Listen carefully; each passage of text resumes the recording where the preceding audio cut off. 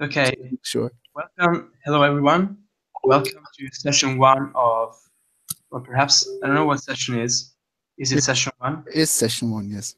Session one of Uncurated, led by Professor Stefan Heidenreich. Sorry. Funny German name, yeah. Yeah. And I think we should start the lesson right now. I'm going to pass the mic to Stefan. Okay, thank you. But who was speaking right now? Was it no? It was Tegan? No. No, that was Flavio. That was Flavio. Okay. Yeah. Because well, I would say that we start. I start with giving a little bit of an outline of what the seminar is about and what we're going to do. Then I posted a link to an Etherpad that, which is something that I usually use in all the seminars to take notes and coordinate everything. Then, but I would like to know who is out there and what is your ideas that you're most interested in with the seminar. So and just to get a little bit of a glimpse who's out there. Who wants to start? Just to tell a little bit about yourself. What is your background from where you're coming? What is your interest in the seminar? And so that I know. Okay, Terence, is you then.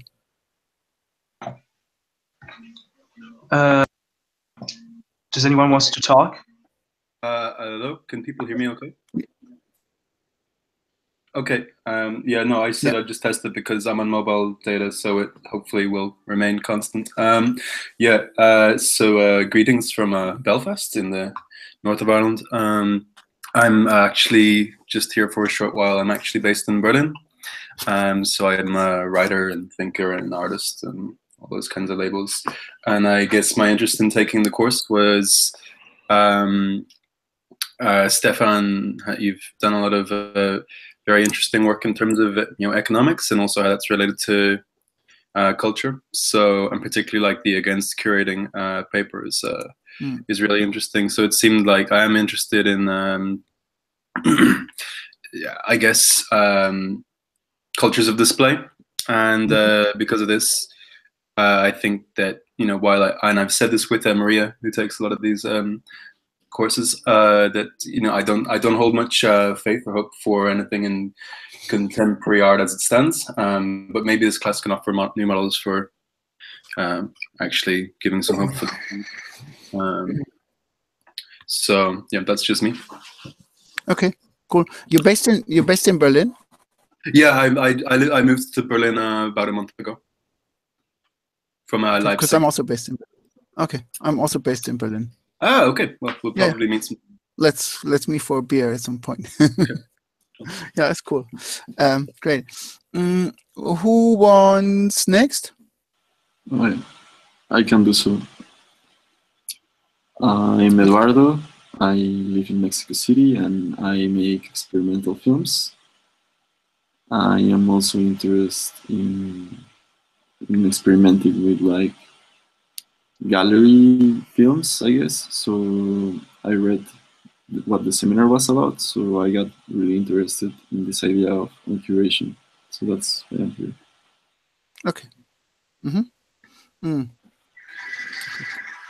Are you studying at an art academy, or what's your relation to the art world, let's say, or is there any apart from doing the gallery films? I do watch a lot of shows, I guess. I go to museums and I have some like experimentations with like interdisciplinary approaches, but I do mainly films. Okay. Yeah, cool. Okay. Who wants next? Yeah, Taken. Hi. Do I pronounce your name right, Tegan, or? Yes, you do. Okay, great. Yeah, so I'm Tegan. I guess a little bit about me.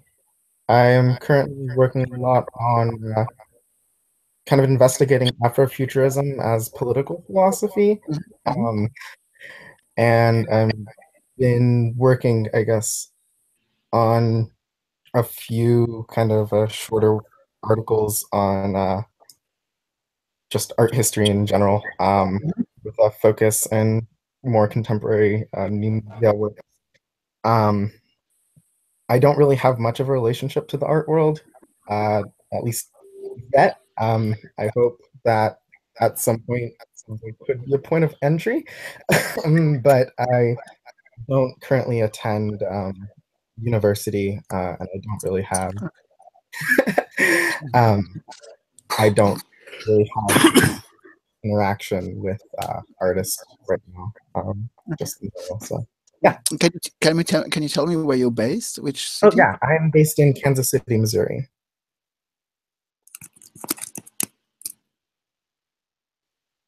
Hello? I've never Kansas City because I know I only traveled more or less the east coast or the west coast of the states. But okay, that's good. Great to have you here. So then there's Abidjan and Esther, but Esther's going on and off. There seems to be something wrong, I would say, rather with the connection. Abidjan, are you Hello. here? Hi, can you hear me? Hi. Yeah, I can hear you. Cool. Yeah, Yeah. Hi. there should be. Whoops. There were two voices now. Whoops. No, I was just wondering what problems Esther had with her connection. Esther's jumping in and out, no? So Yeah. Well, maybe we can. But you tried to ask her and she didn't reply, so I don't know. Well, let's continue with Abidjan and then hopefully we figure out. Okay, she's just starting. Okay. Abidjan, can you Hello. say a little bit about yourself? Hello. Can you hear me? Sorry. Hello. Connection's a bit spotty. I can hear you. Okay, great. No, hi. I'm Abidjan. I'm a professional curator, so I'm assistant curator at the Dhaka Art Summit at the moment. And while I'm taking this course, I'm actually typing out a curatorial essay. But of course, I was very intrigued and interested by your very seminal essay. So I was that's kind of what led me to want to attend this course. I work across South and Southeast Asia, so I'm currently in Bengal. In where? Bangalore, in India. Bangalore. Okay, cool. Yeah. And you're working as a curator in Bangalore, or you're already curating in India? I work as a curator at the Dhaka Art Summit in Bangladesh. Okay. At Dhaka. Okay, I didn't acoustically understand the name of the city, Dhaka. Okay, sure, cool. Yeah. So then we have Meredith in and somewhere lost. Meredith, can you hear me? You want to tell something about you? But no, Meredith is off again. Okay. Well, then I would say as there we keep going and hope that Meredith and Esther will come back at some point soon.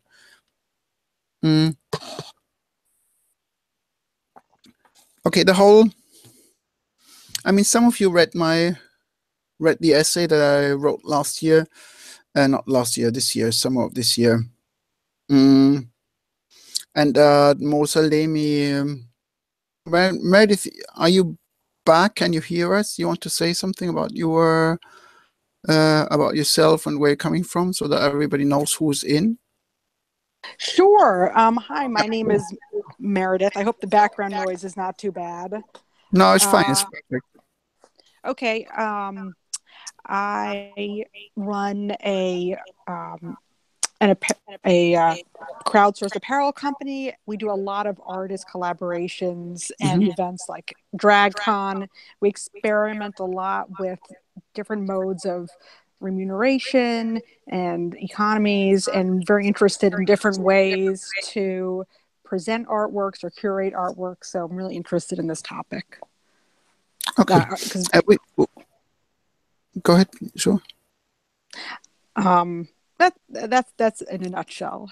Okay. Can you tell me which city you're based in? Sure. I'm in New York City. Okay. I think you were in my last seminar. Am I right? I was. Okay. Which is a bit weird, maybe, that I first have a seminar out on the non-money topic, and then something on curating, and maybe I should explain a little bit what's the link between there is a link between the two things. Of course, there's a direct link and a more indirect link, but just to for those who weren't here, the seminar in spring, I think it was on a non-monetary economy, and actually the book is out now, and there's also a translation of a part of the book out on the Transmediale website. Transmediale is a conference in Berlin, where I'm going to present the non-money thing. Between the two, just to say that I'm just explain how to get from working on finance and working on art. I'm actually coming more from the art field, or from a media theory field, and this is also the connection, so to say, the connecting field between the two. How to say, the two topics, because of course, to think about a non-money economy is something that you don't do if you study just pure economy. But if you look at it from a media point of view, then it's very clear that money is just one medium of very many, and you can also think about a non-monetary economy. And more or less the same approach in some ways is to the art world, that one can approach, of course, the exhibitions and producing something in the art world. Has to do with the cultures of the visible, with visual media. To some degree, we have to clarify that, and with the history of visual media and the history of exhibition making, and that is also one of the reasons how the whole idea to talk about the or to question the matter of curating came about. Or like after having seen, I think it was after one. It was after the Documenta opening. And I had thought about the curating, the issue of curating quite a bit, particularly because I was giving a lecture series at the university in Cologne, and there was one part was about the curating, and I told my students that I may publish an article, which I did then, and of course it was taken because of the, how to say, I wouldn't say impending disasters, but of the big shows drew. In the background, and that's not so much in the article actually, in the background of the whole thing stands a more, say, longer time view on the history of exhibition making that we have to talk about. Is basically, if you look at the pad, there's more or less, I post the other pad again, there's more or less an outline of what I wanted to do in the seminar, and there's also slides that I've put up on SlideShare that we can go through in the course of the seminar. I mean, for the other pad is also very, very useful for questions and remarks, just for today, like. There's already somebody in, so I'm setting it here, but questions and remarks. Yeah, more or less I wanted to talk about collections, the history of collections today. Then there is something about the display that we should talk about in January. Then it's a bit about theoretical background, but it's actually in the end everything is going to be a bit mixed. So depends also on how we're going ahead today, where we end up. But there's also for sure going to be some kind of practice part, because that exhibition, I mean, in the end of the article, I kind of proposed that one should do an uncurated exhibition, meaning that what used to be the curatorial process is something that happens in a distributed model or in a participative model, and the question is how to do that, which would actually mean to structure and to plan and to develop a process of communication. And there's some ideas how that can be done. And actually, in some ways, I'm already working on it. The big issue for me right now is like how to, given from experiences with other exhibitions that were non-curated, like open call exhibitions. The big issue is, of course, how do you try to get as close to an open call as possible and still guarantee or maintain a certain idea of quality, let's say, or idea of I could say quality. No, quality is not really a good word. Still be respected for within what used to be the art world. Of course, one could say, I don't care about the art world, but in the end, the task is a little bit to remain inside and still come up with a different type of practice. Okay, now there's a syllabus, but it's mostly on historical issues, and then there is that. If you look at the other pad, there's that kind of new book out. Where do I have it? But it's not. It's this one.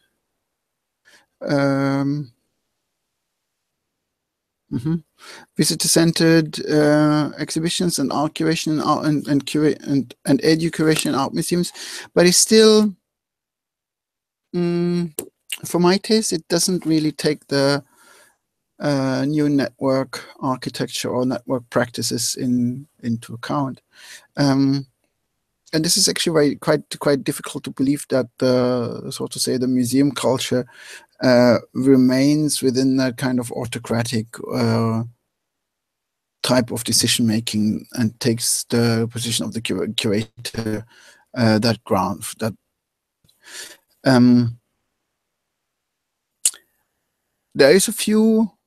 There's a few proposals how to change that, and actually we should try to collect some more, or how to get beyond curating. But most of them, in some ways, in some respect, then reintroduce the practices of curating by the simple necessity to have a decision on what is going to be exhibited and what is not going to be exhibited.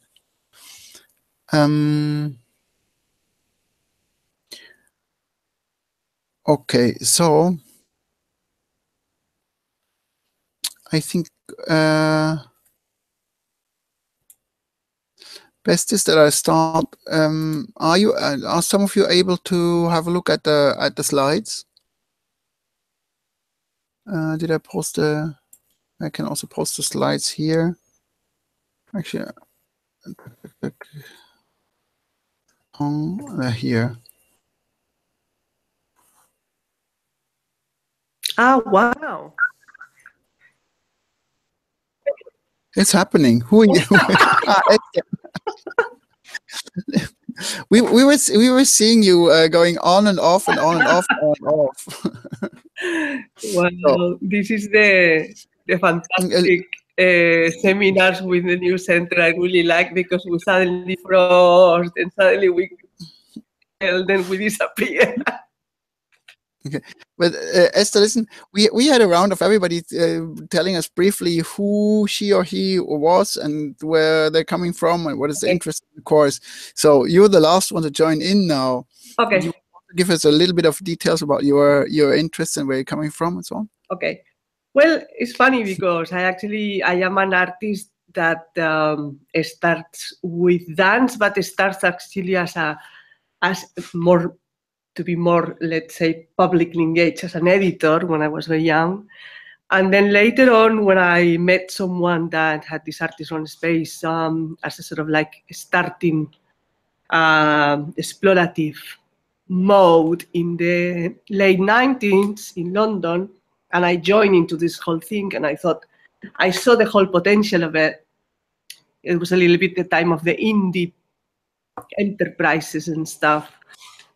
For me, it seemed very natural anyway that as artist, editor, or self-publishing, etc., the whole idea will make sense. And obviously, we will invite people to show with us, and then we explore what could happen in the gallery space. What is amazing is that some of the people I met in that years end up being very important curators. And they've been really evil on the top of it. So actually, when I read your article, and it was really funny because there was all this like young, like, because it's such a hype, the whole thing. So it's all these young, like people who are maybe, I don't know, doubters of famous artists, and they go to Goldsmiths, and now they're young curators, and it's the coolest ever thing you can ever be. And they were all like, oh no, this guy is spoiling our dream, he's telling. Yeah. I was like, yoo-hoo. So this is me. Okay. Yeah, actually, the reaction in Berlin to the article were quite similar. Listen, tell me, just to which city are you based in? Well, I am in London because I came here 20 years ago, and here I'm staying. The situation in like the Barcelona situation, the Spain situation. Well, I am an exile, really. It's like.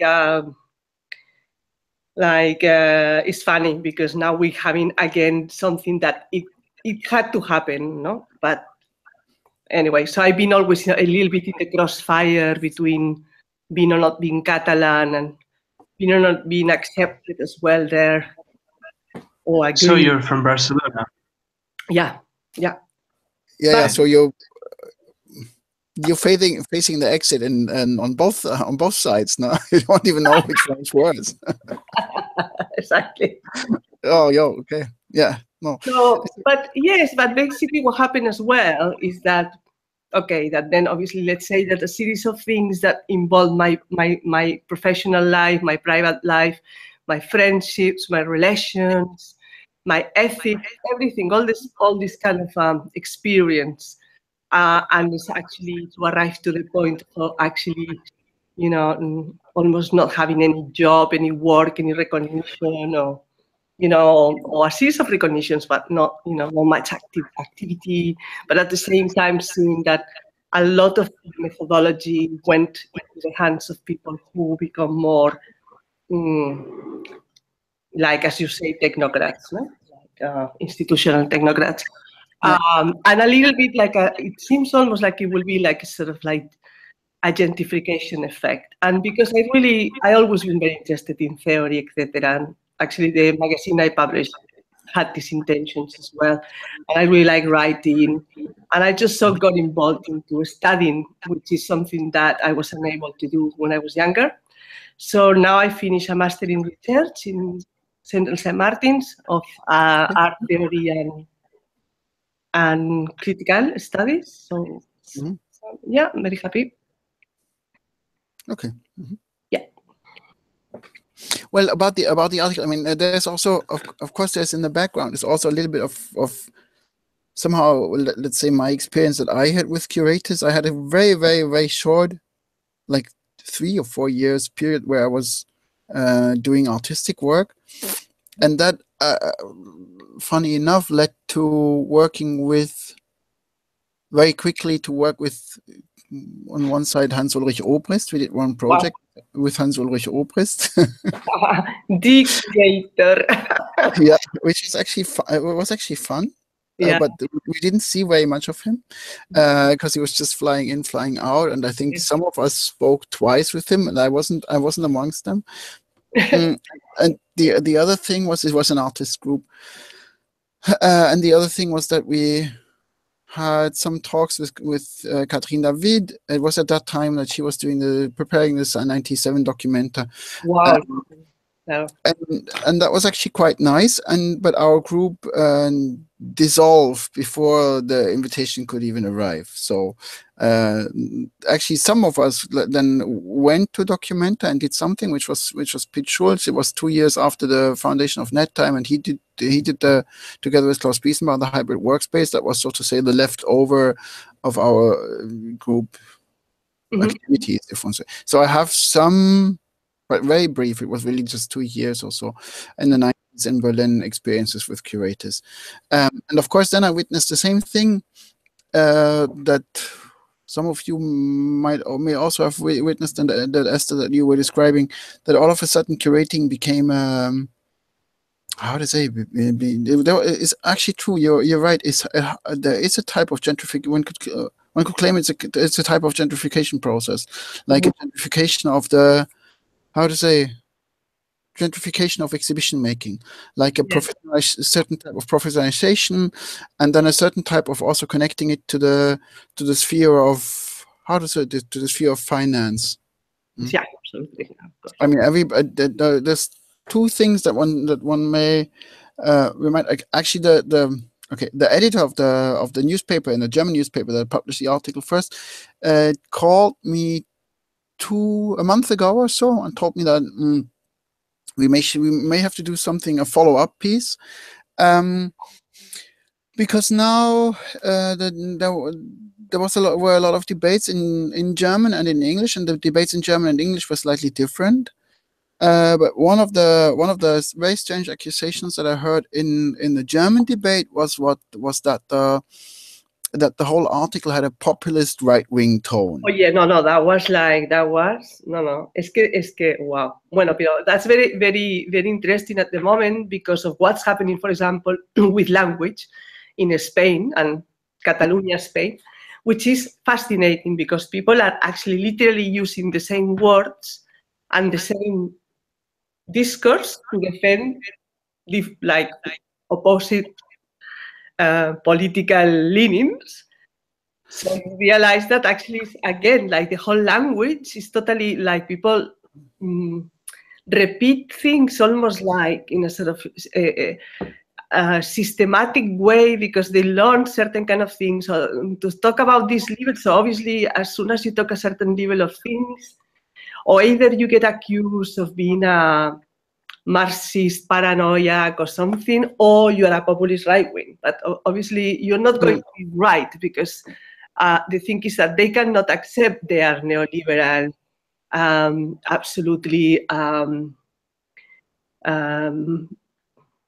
in denial of a series of things that happen or mutations. So yeah, I mean, of course, it has. Obviously, it's our problem. It's not. It will never be theirs. Yeah, I mean the whole discussion, of course, has to do with the, let's say, the political situation that we're in, and how to say, also the whole issue of democratizing cultural venues is something that so to say plays out in front of the framework of a discussion of the, let's say, the neoliberal fake left or the democratic real left, or however you want to call it, or Clinton versus Sanders. So it's the whole question of it's a bit difficult, of political privilege and real democratization. That's the political background for the whole idea. Yes. And of course, then it's very common to hear from those, let's say, privilege left that as soon as one casts it out on those privileges that you framed as right wing.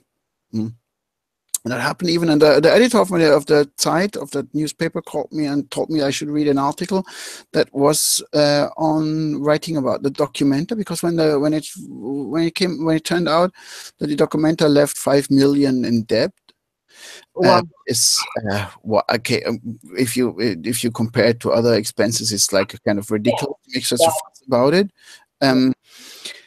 But the end of the article then was writing that one should actually, it was not about the Documenta 5 million of debt. It was about the article was about a bit worse case, the Beatrix Ruf that was left, that had to leave the curator's post at the Rijksakademie in Amsterdam after it turned out that she was making $500,000 Oh yeah. in a side job. They're getting paid so much. People, it's funny because it's coming from different places, no? Like this information. Like I have friends who work as young curators actually in post, like, and she was saying, for example, you don't know how much, like the amount of money that the director, the curator, direct so and institution is like the process is really, it's very and kind of everybody knows that that curating as part of within its power position, of course, is affiliated with the markets. I'm also not even arguing against the markets. That's not the point. I'm not saying that the markets are bad or something like that. That would be stupid to say. But of course, in the very moment that they try to cover it, or to try to hide it, and at the moment it comes out, then there is a problem, and that was exactly the problem that Beatrix Ruf encountered. And then there was an article in another big German newspaper, the Süddeutsche, that was saying, okay, it's actually, one shouldn't be overly critical because it's kind of natural, and of course the curators have to deal with the markets, and that, so to say, that there is fringes, that there's borders that they transgress or not is all fine, but one should definitely not go down two arguments, which is, the first one is like the right-wing party in Kassel that is suing the Documenta for spending too much money, like casting a doubt on the political culture and as such, or like, and next she mentioned my article, or questioning curating as such. That must not be done. And so it's amazing. Yeah, and so she framed me within the last paragraph of her article as being, okay, there's these two that work together, and it's the right wing, it's the right wing party, and it's the ones that, so to say, cast populist doubt on curating as such. Oh. So now it seems we're having another guest another participant in the seminar. Misael, can you hear me? Misael? Hi, Misael Oquendo. Maybe some people are in iPads, or maybe something that they're in telephone. Something. Yeah, let's see, because we had everybody like introducing herself somehow. Misael, could you, as last participant that joins, also introduce yourself briefly so that everybody else knows who you are, and that we get. Hello, can everyone hear me? Yeah. All right. Yeah. Hi, my name's Misael. Okay. I live in Los Angeles, and this is approximately my third seminar at the New Center. I graduated from the School of the Art Institute of Chicago, undergrad, where I studied visual critical studies and film, and also did some curatorial studies, as well as running a alternative gallery space in the Meatpacking District of Chicago. Okay, cool. Yeah. Pleasure. And now you're based. now you're based in LA. Yes, I recently moved about a year now. And your name probably Mycel. Mycel? Yes, it's like my cell phone. Myself. Mycel. Okay, cool. Yeah, welcome to the course. Now it's Thank getting a bit full. That's nice. We're still at the introductory, let's say introductory first remarks, and we were chatting a little bit about the plan, what to do. You find like on the side here, you find the link to the slides and another link to an Etherpad that I usually use in order to coordinate teaching and collect remarks and so on. So these two links are kind of important. So when you joined in, we were just about talking about the relation of curating and the markets. And actually, as I will, let's maybe just start. Let's go on from here, because that's the so to say the ultimate reason for me to criticize the procedure of curating. It's not so much that I would say curated exhibitions are bad. That would be nonsense to say something general like okay, here's again. Thank you, Tegan. I'm not saying that curating in general is something bad. Actually, the Documenta was an exhibition that I kind of liked better than most of the people that criticized it. And also, I've seen so many curated exhibitions. So there's nothing. I'm not saying that every curated exhibition is bad. The only thing I'm saying is like first of all, curating was invented at some point. So for everything that was invented at some point, one can ask how come it was invented, and does it still make sense? So, or shouldn't we think about maybe different models of exhibition, as now as curating took, let's say, over or close to 100% of all exhibition spaces? One could actually ask oneself, maybe we should also try something different out again, especially as our, let's say, media environment more or less calls for it, given the fact that on very, very few media we exclusively have to deal with curated content. It's actually very rare.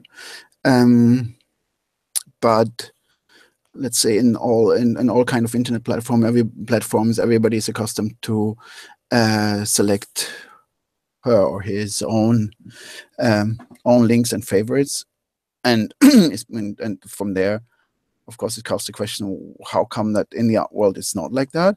Or we have to deal with lots of exhibitions that have that kind of preset frame.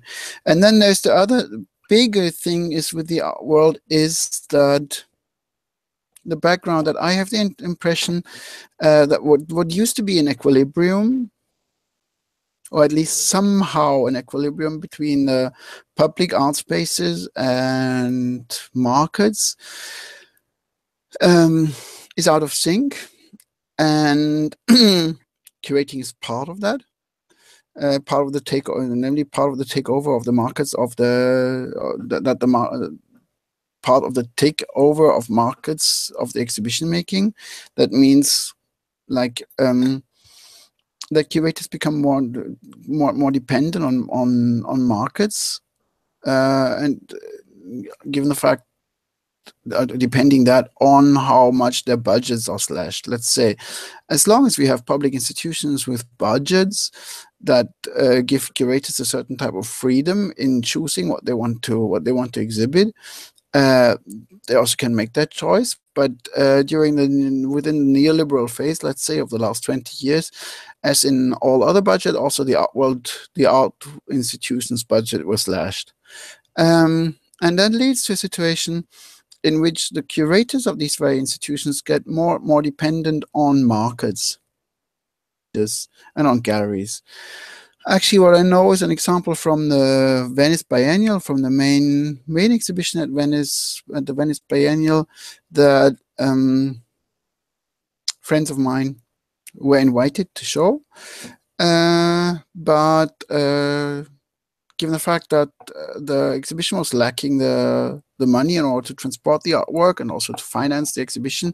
They asked the gallery to pay for it. When the gallery said no, we can't afford, they were disinvited, so they couldn't take part in a biennial. And I think that is a very normal process. It just looks different. Now we still live with the fantasy that something like the Documenta or the Venice Biennial, but the Document is somehow the case because there's still a budget there, but also not enough. But that these are independent exhibitions, which is not really the case. Actually, they depend very much on the help of the collectors, and that is what, so to say, brings the whole system out of balance. Meaning we don't have a different type of judgment, but basically we have one type of judgment, which is the collector's judgment, and everything else is kind of depending on that. Let me read that. Terence has a question. As you've seen with this year's Documenta, the unregulated of curating has pretty appalling results. Key point curators are not administrators, and that's something that needs to change. Terence, can you explain? You want to explain a little bit what you are? Try to get this. No, just what I meant was the amount of scandal that's been around this year's Documenta, particularly like with this attempt to give something back to Greece by hosting half of it in Athens. Yeah. And I think that like it's something to take into consideration. Okay, so I mean, I'm not trying to deviate too much from what you were just saying, but I think we need to take like contemporary art as there's two very separate sections to it. There's the part that relies on public money, and then there's the part that exists within the market, and those things are they're two completely different case studies. So if you look at the contemporary art in terms of like the Documenta style things, and that's obviously quite different from the Venice Biennial. So something that requires massive amounts of public money, that in itself is like a type of myth making, yeah, because it's big, it's more blockbuster than blockbuster, but the thing that's common between the contemporary art is in terms of like the actual sales market and collectors, and in this this contemporary art thing of Documenta, is that they're unregulated. There's no this is what I meant when I said that curators are not administrators. They're not managers. They're not administrators, or they're not mediators. You know, and these are people who need to be heavily involved in these processes, because I mean, I take public money to be something that is really, really, really serious. And when it's like handled in a way like that, this is completely damaging for any sort of political traction or anything that art could ever have, if possibly have that. So that was the point I was making in terms of like curators are not. This is just a phrase that I've had in a discussion with someone this year, and like the key point we took from it is that, you know, curators are not administrators, despite the fact that they're put on pedestals and everyone wants to be one. But as I mean, you know quite a lot about Documenta as well, Stefan. So maybe please, you know, feel free to counter. But I do think that like you have to think about it from the public. You have to think about it from the vantage point of what we want contemporary art to do, and you also have to think about it from like the vantage point that you know, art is something that needs to please the public. You know, not just the cosmopolitan, socially engaged new institutionalism side of things. I mean, it needs to be justified in terms of a budget that doesn't end up with like, you know, 5 million in. I mean, I know that. Adam actually did a talk in Berlin last Friday. Yeah, I went there. That was an interesting spectacle, because this is like, I mean, when these things happen in everyday 9 to 5 or whatever a business, like that sort of thing is not tolerated. And I mean, all this stuff, it comes part and parcel back to this thing of like the curator as an artist who's ego driven, and just there's like a trail of invigilators behind trying to pick up after them. And I mean, it's very, very, very damaging. So like a certain amount of rigor and accountability, I think really needs to take place a lot more in contemporary art. And I think that's like, it's one example of how Documenta it should be considered scandalous, in my opinion. for what Well, happens.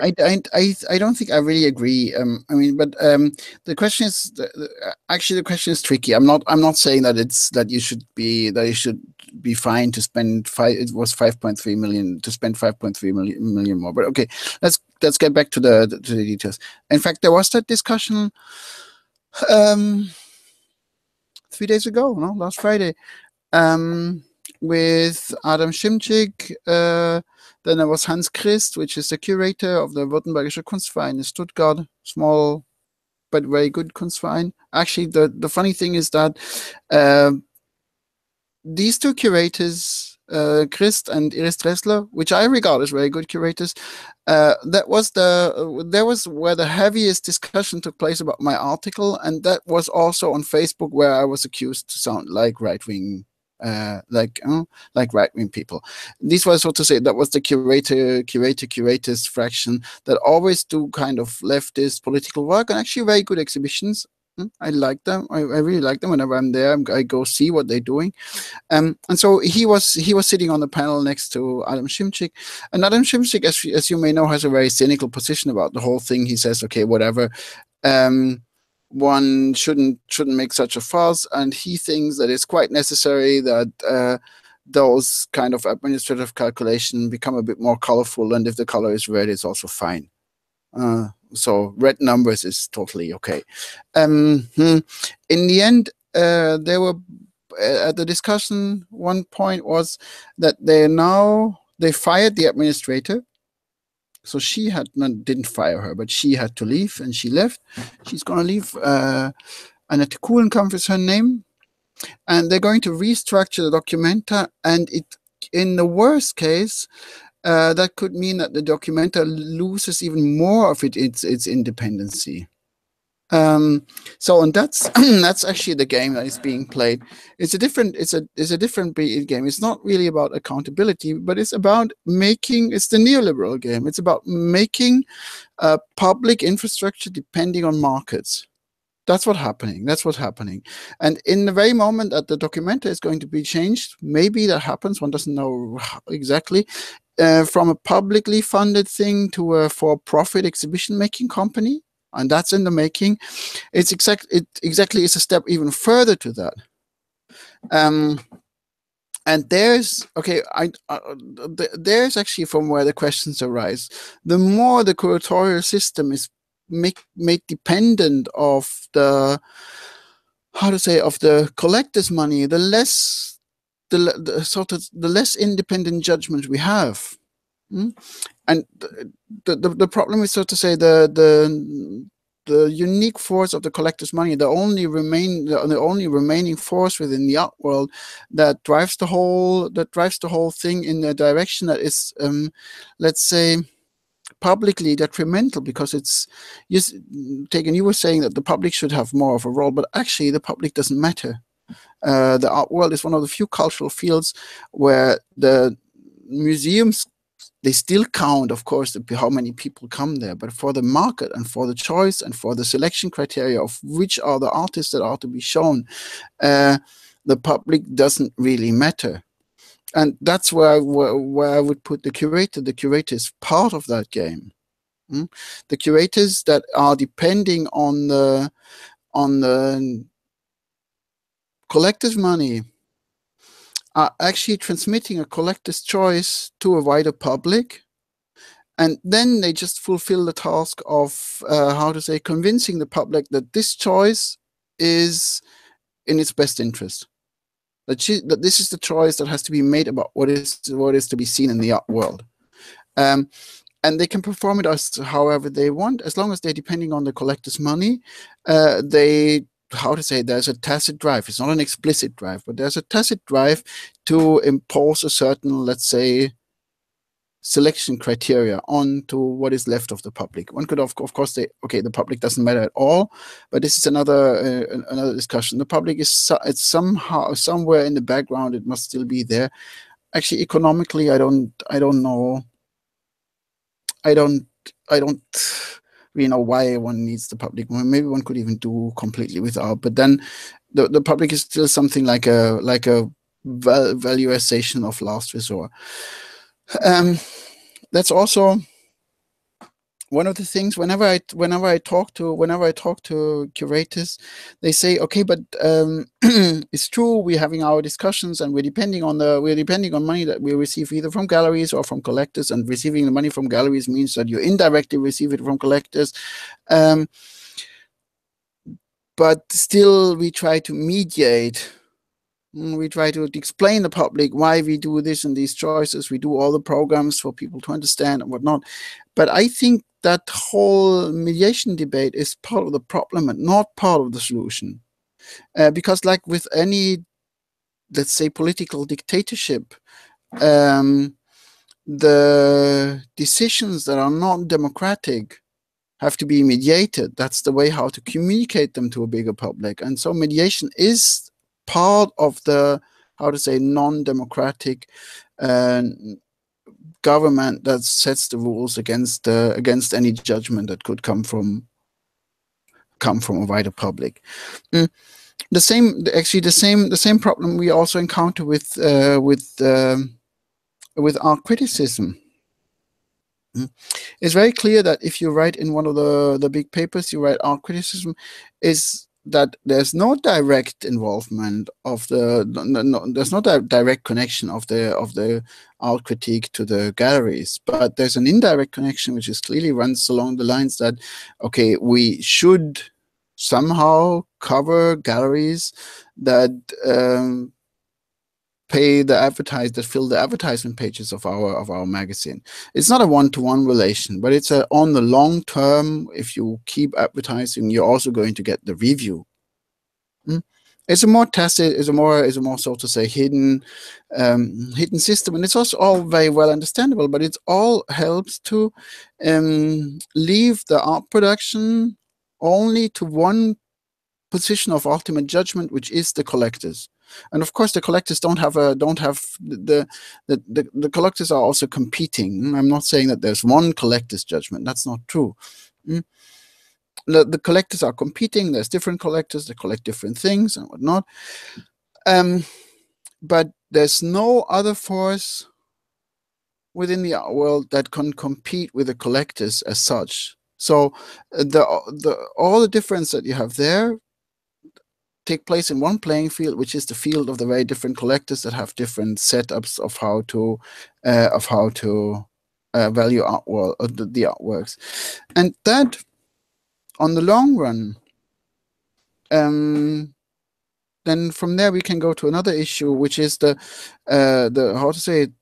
general economy situation. On the long run, puts the art world in a very very troublesome corner. Because if at the same point, talking about big economy, at the same point we have a stronger and stronger division of the society into those who have and those who have not, the 90%, 99% on one side and the 1% of the other side, the more the decision that collectors make on which artworks they buy and like and whatnot is turning the art production into a culture of the 1%, which then has to be communicated to the rest of the 99%. It doesn't even, of course, they never succeed with the 99%, but it's something. It's a very elite. It turns art production into a very elitist cult. That is then, so to say, theoretically loaded with lots of cultural. How would you call it? With cultural significance, with cultural meaning, but in the end remains a representative of this small cultural section. And they're also looking back to history. The fact is that this is not something entirely new. Of course, we had that before, and very much of the, let's say, Renaissance feudalist art production worked along those lines, and still there were lots of good artworks. The question is whether in our political times, that kind of new feudal approach to cultural production is something that can or should be maintained, or should be uncritically taken. for a longer period of time. And I clearly think no. And I also think now going back to the old equilibrium that we had, where there was ideally, so to say, we had state-funded group exhibitions like the Documenta with independent curating, and we had the collectors culture, and the two were developing in a different direction for some ways. And then there were all the complaints that we have artists that, so to say, have to adopt two different frameworks, because we have the biennial artist on the one side, the biennial curators artist on the one side, and the market artist on the other side. Both don't have anything to do with each other. That was something that one still could say for, let's say, the 90s, maybe, when there was more money put, when the curators had more money at their and when the neoliberal, so to say, privatization efforts were not yet taking place to that degree. But now, I would say, since in the last decade, we're seeing much more of a, how to say, unifying movement, which is not a unifying movement that both fields meet, like that there's the curatorial field and there's the collectors field, but actually that the power of the curatorial field crumbles due to lack of funding, due to the dominance of the collectors field. And in that respect, art world lost its balance. And what is completely left out, of course, and what was left out always and also from the beginning, is any public judgment. And now it even matters less than ever.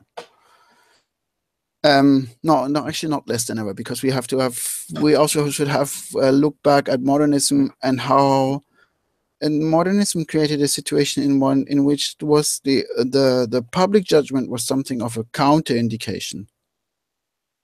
That was even worse than now the situation. So now this is basically a short description of where my concern stems from. It's not. I'm not saying that art production is futile. I'm not saying that curating is bad. I'm also not saying really that the market is bad. But the point. The main point is to say, if we want to have an art production that has a more general public, how to say, significance, then there has to be a different force that opens the possibility of a balance towards the markets. And it's very clear that we cannot simply say the states should get back into that position, because for that matter, the whole ideology of the neoliberal state would have to change. Basically, we would need, so to say, Corbyn would need to be successful all over Europe, and we would rebuild the state as we had it. That's not. I mean, even if it would be nice, it's not an option that we can easily count on. And I think it's also not the option that we really want. I mean, for the political side, yes. For the art world, maybe not.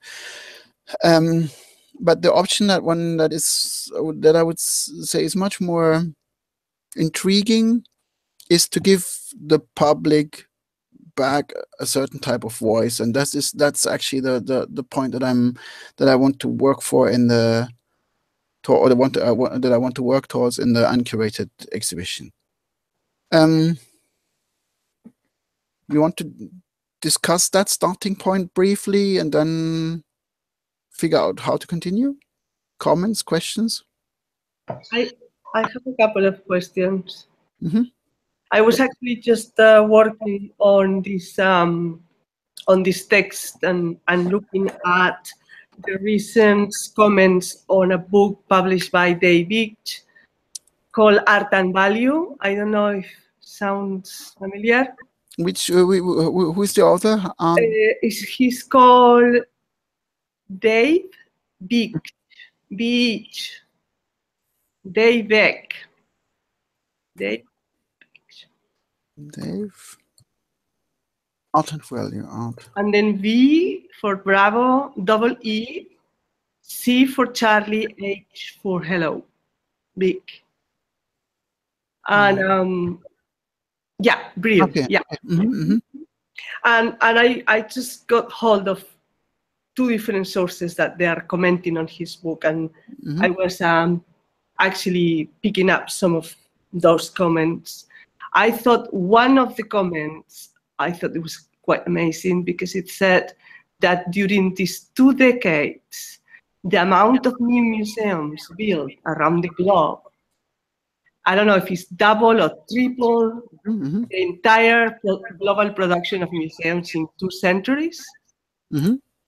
And I think this obviously, in terms of like, if I'm thinking about curators as technocrats, or the figure of the curator as, you know, as someone who makes things possible, which will be the positive side, maybe, or something.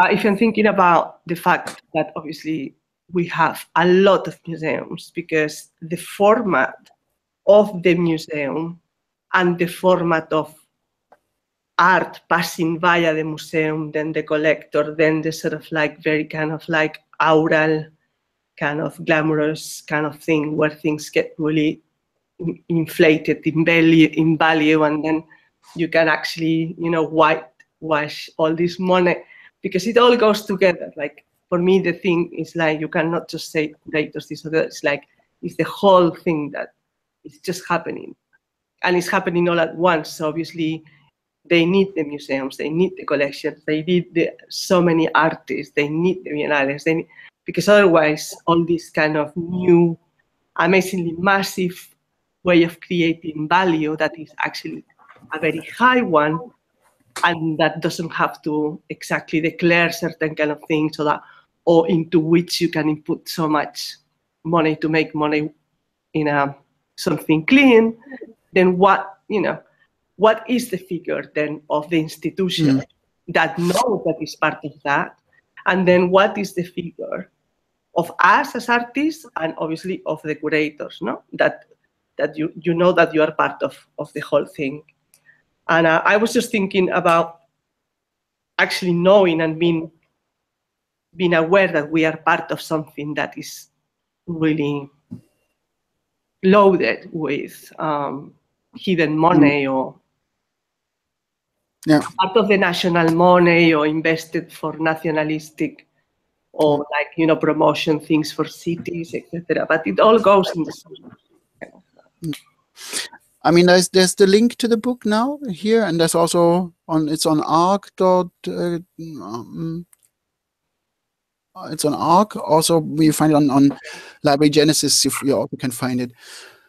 So I have it already here, but I think, yeah, I heard about it, but I haven't read it so far. But to go back to the museum boom and and the connected question, I think that all connects very well, because the museums, it's a new type of museums, and the boom of museums, of course, connects to the let's say, of the idea of the rise of the creative class, and the idea of the neoliberal idea that everybody should be in competition with everybody else.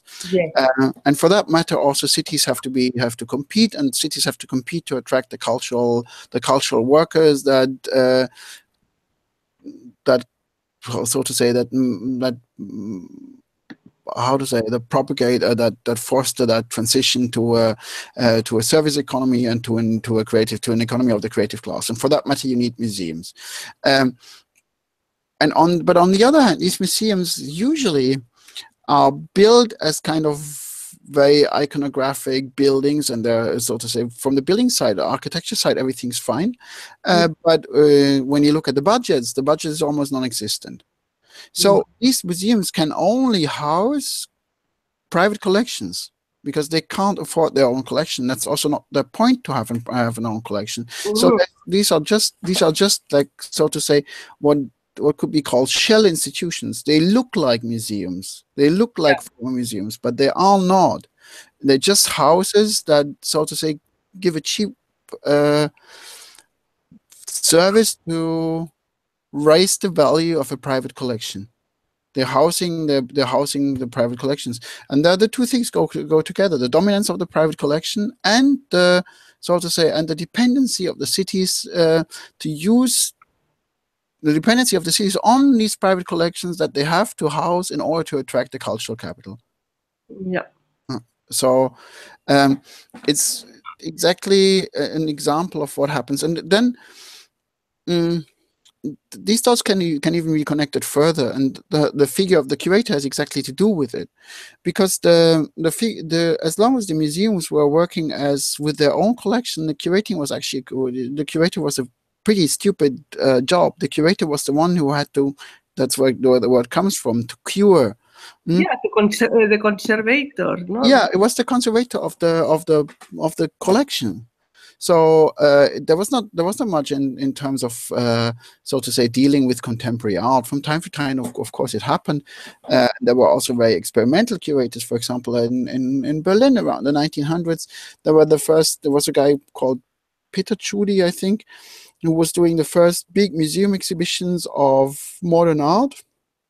In Berlin at that time, and he was super influential with his shows. He wouldn't call himself curator; he was a museum director, and would also call himself museum director. And the point was, of course, to add those works to the collection of the museum. But then, so to say, with dismantling the collection budget of the museums, the role of the curator changed. And it became from somebody who was taking care of the collection of the museum. It turned into somebody who would run temporary exhibitions. He was basically in the agent of the temporalization of the museum. From now on, the museums didn't need and didn't have a budget for building up their own collection, but they needed somebody who comes up with one exhibition after the other. That were all temporary exhibitions on some topics that were not, that would, so to say, go in and go out. And so to say, the main agent of this transition of the museum from a building that houses collections to a building that just does exhibitions is the curator. And I'm in arguing against the curators. I would not argue that. I would not argue along the lines that each museum now needs its own collection or something like that. That cannot be the point. It's not that I care. I don't really care about that, but it's more what I care about is more to say that status that we got into with this invention of the curator, of handing the judgment of what has to be seen to an autocratic figure, that's the problem that we're facing now. And we have to get out. We don't have to think about how to get back the old museum. That's not will never happen. But one has to think ahead and figure out, okay, how can we actually go? How can we go ahead, and how can we rebuild a public art structure that hands part of the judgment to the public? That's the point.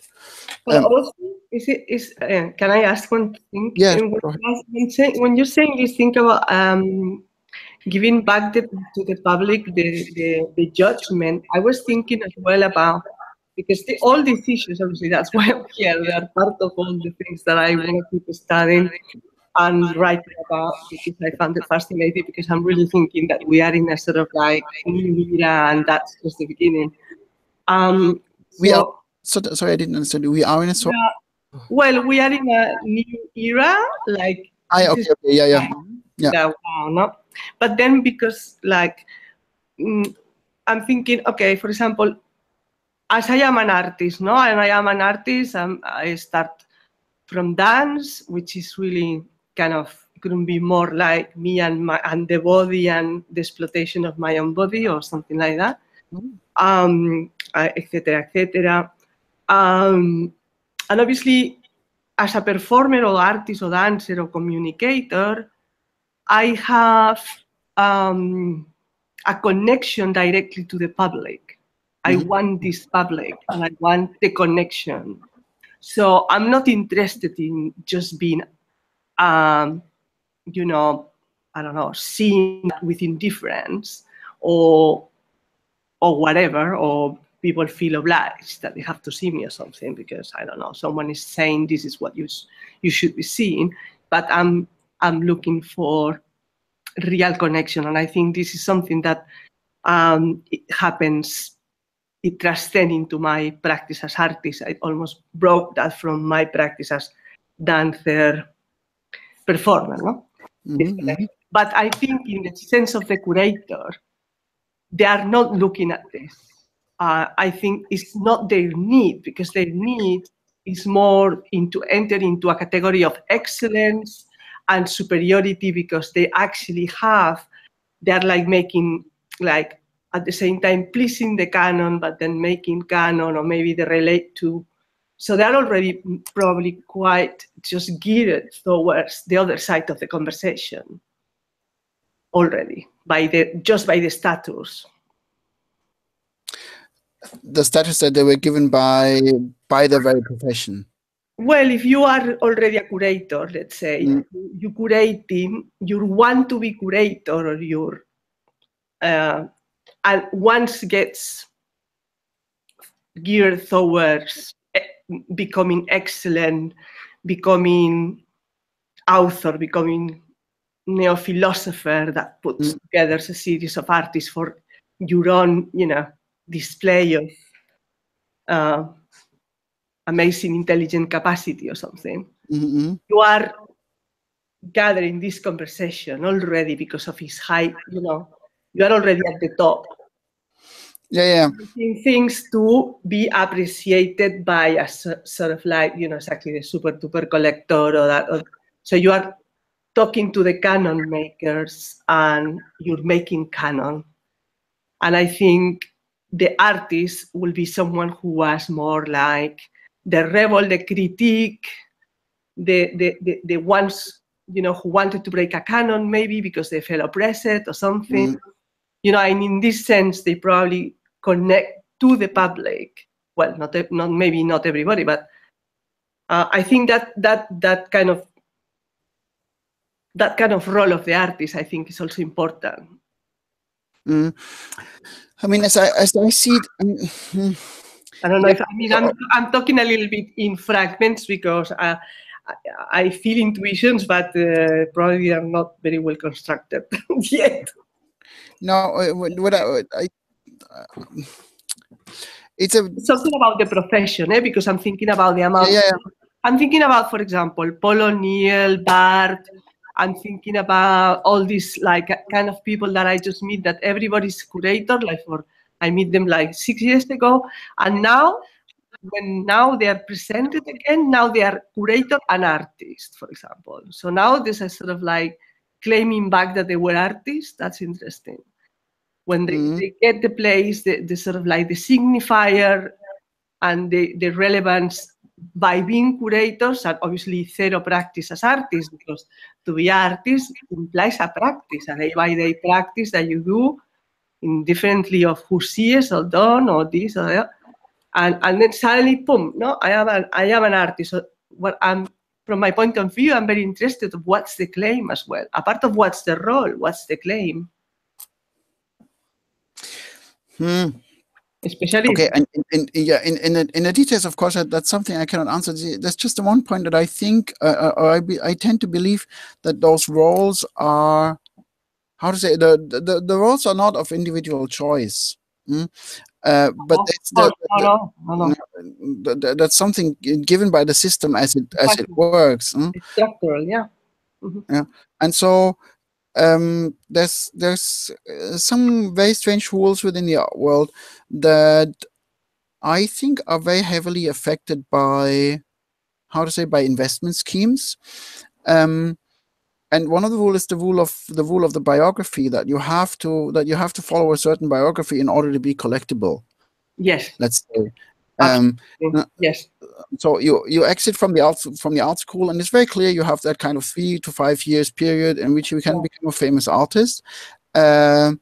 And if you don't make it within that period, it's very, very tough to re-enter the market. Now, and then you can still hope for something like the Louis Bourgeois type of thing, that you're going to be rediscovered at 90. And it happened now recently, the Greta Bratescu, the Romanian artist that was discovered at the Documenta, and that is, so to say, handed back into the market, but they are discovered at the end of their career. In the mid-career, it almost doesn't work, because it wouldn't fit, so to say, I would say the collector scheme. You build up the prices, and you gain on speculation, and you build up the artist, and then you can adapt that venture capital model, like the venture capital model as in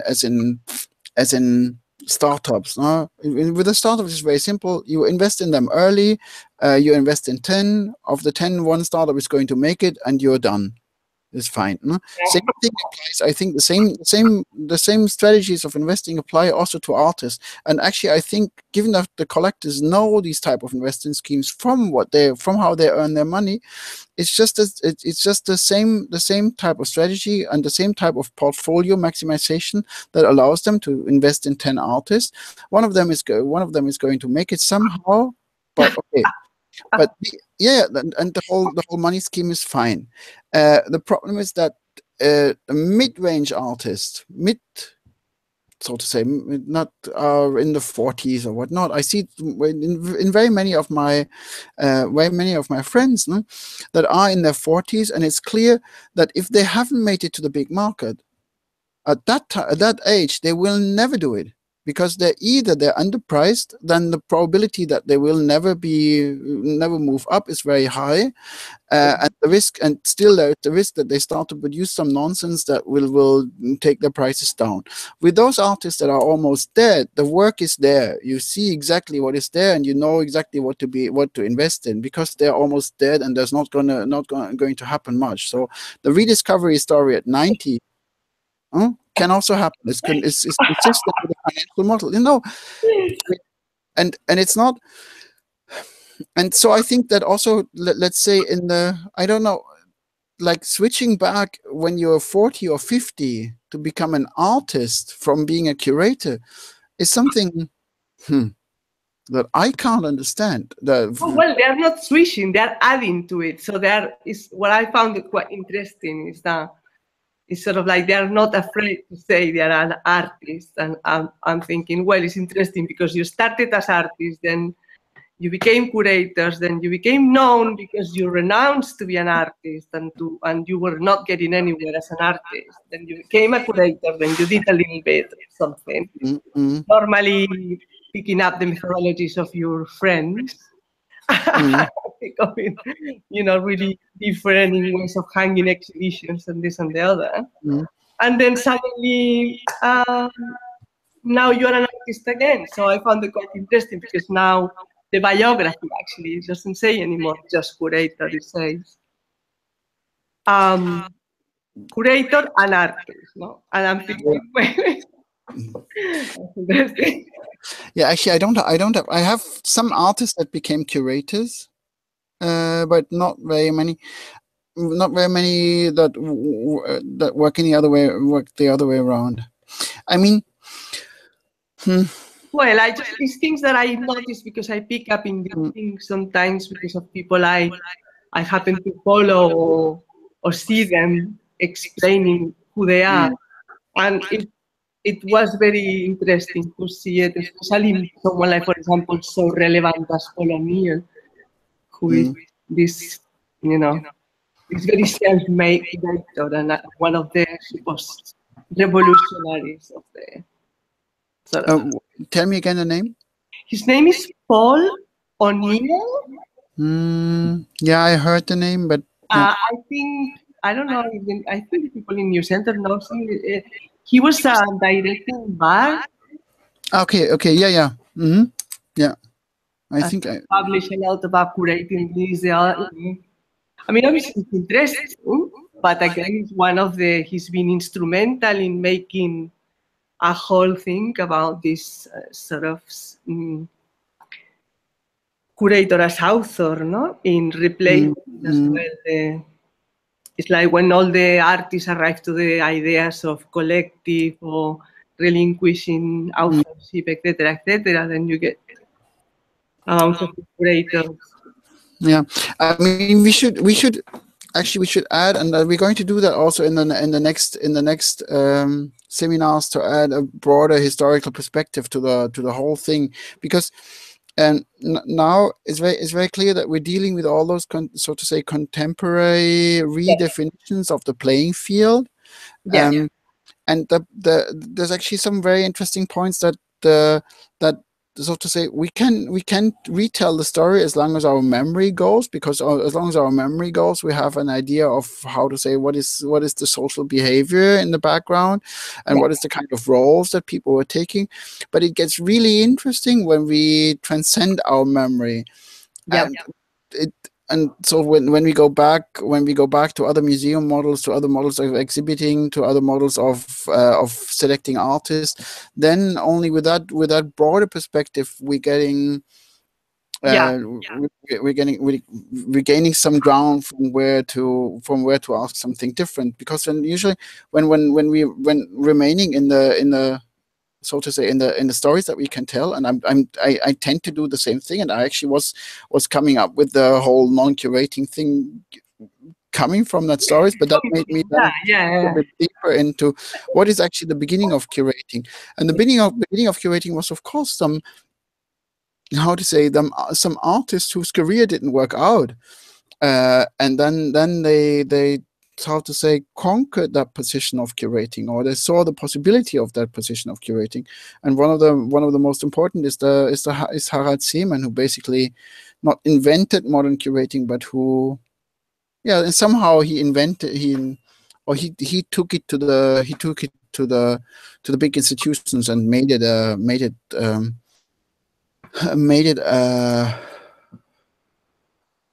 a big thing. But there's others before. Actually, Harald Seemann. Wait, stop. Harald Seemann, a Swiss curator, and he famously did Documenta, 1972. When attitudes become form. Yeah, I mean. Form show, and he also triggered the so to say the reaction of two artists against the taking over of the curator. That was the Daniel Buron, that was writing L'exposition d'une exposition, which is a very short text. Yes, can be. I found it online, only French, but basically what he's saying is that from now on, an exhibition is no longer about exhibiting artworks, but it's about the exhibition itself is the artwork. Yeah. The curator took over, so to say, the autonomy of the artist. Yeah. That's a very important text. And then is the other important text that, so to say, argued from an artistic perspective against that empowerment of curators is the Robert Smithson. Oh yeah. The cultural confinement text. Yeah. And we should look at these two texts. I'm going to. I have the book actually. I have to get it. I have the book, but I will look at it with more time. Yeah, the Smithson is actually quite open. It's you find it on in Robert Smithson. Confinement. We find it on the internet very easy. Just Google it and you have it. Well, what let's say we're digging deeper into that in January. Oh, that's not. Let me find it and put the link here. So, what I just want to do now is the outline of the history that we should work through. Yeah. And then. A little bit of the idea of how I think one can do a non-curated exhibition. But okay, now we're having. Let's make a quick break, like I would say, for 10 minutes or so. Okay. We're already 1.5 hours online, so a little break, and then we do the rest of the session till 12 o'clock, I would say. Okay. Stephen, I have here these slides. Are these slides online only while we are online, or will I be able to check them as well better with more time? No, you have the slides are going to. I published the slides there, so they're going to. So you're going to find them always there. They're going to. Fantastic. Yeah. Okay. All right then. So I see you in 10 minutes. Now it's 23:07. Let's say at 23:20 we're all back here, and we keep going for another 40 minutes, and then we figure out what is the rest of the program. Okay. Everybody fine with a 12 minutes break? Yeah, okay. Of course. Okay, cool. Then see you later. Mm-hmm.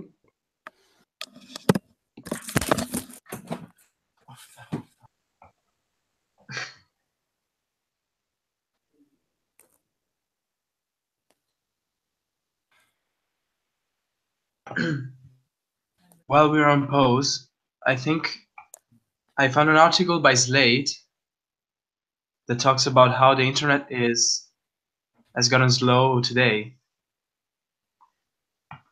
But I don't know if I can post it here on the chat. Perhaps yes. Because apparently everyone had problems connecting with Hangouts today. Yes. Yeah. So I was wondering if it was something that had to do with internet in general or with connection in particulars. And it has. Because I had problems. Okay. Like with my internet connections. Yeah, and also you. It's brutal. Yeah, and also now it seems in London, Europe is the place that everybody's online, of course. Yeah, it seems it has to do with the law on net neutrality was approved by the American government some days ago. Wow. Yeah, and but I posted it on the Uncurated chat. Mm-hmm. Okay. The article is from 2 hours ago, approximately. Mm-hmm.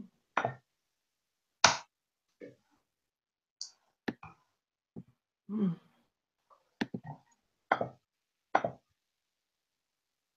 Slide 80. Sí, it's amazing. Yeah. Wow. Es increíble. Wow. Lo dijeron. Amazing. And this has to do with this thing that's happening with the control on the internet? No. I don't know. I don't have the competence to speak about it, but it, at least according to the article, it looks like it has to do with it has to do indirectly with this. One.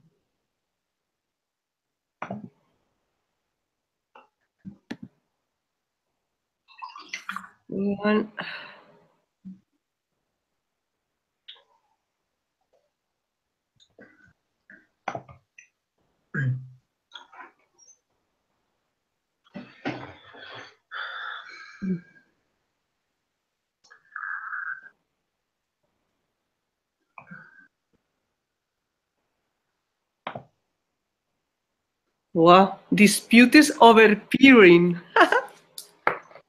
Yeah.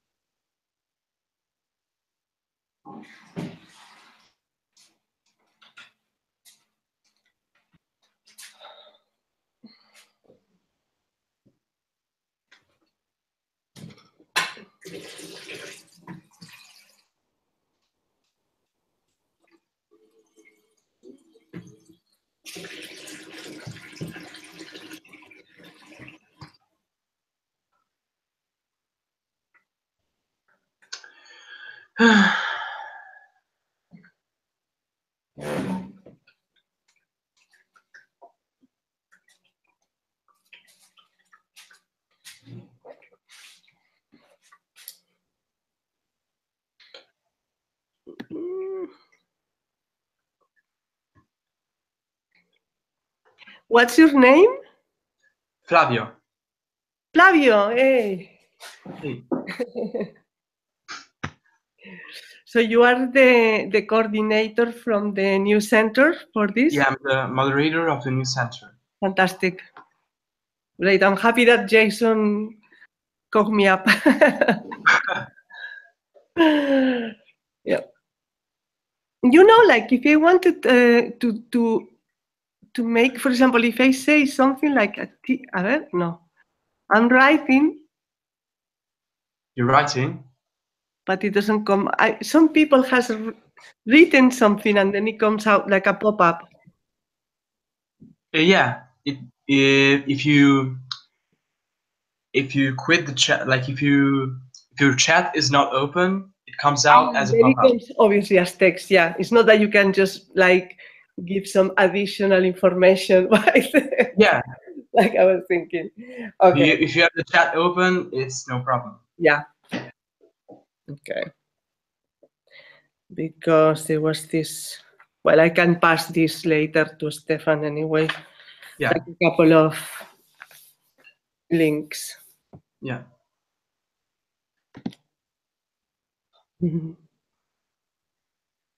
So you're from Barcelona, you said? Yes, I am. But I live in London for so And you live long. in London, yeah.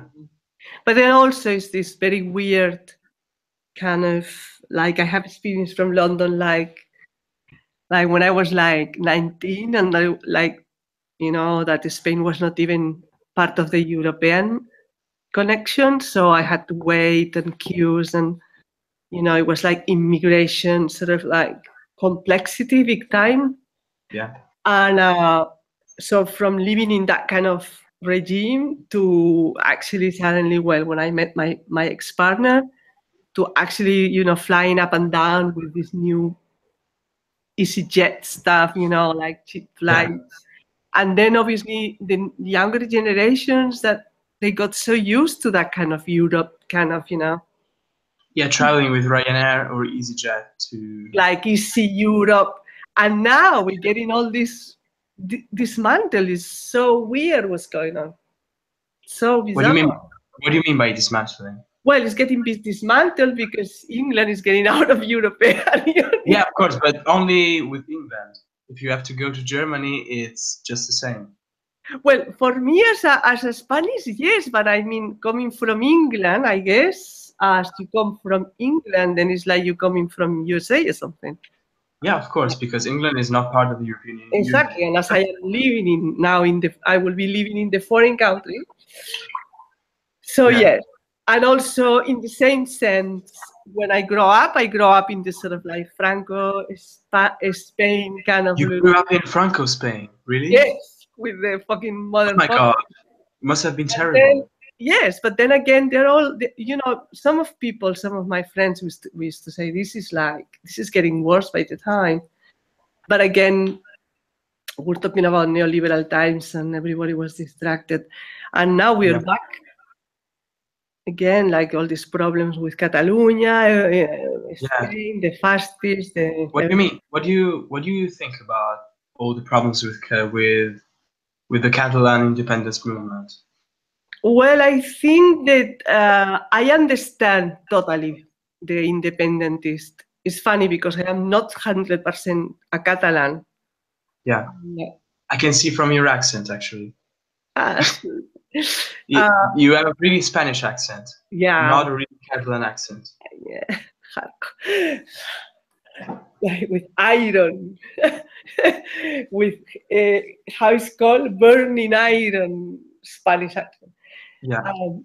Yeah, so I am half, no, and but I totally understand their cause, and I totally understand their suffering and why there's this need to be independent.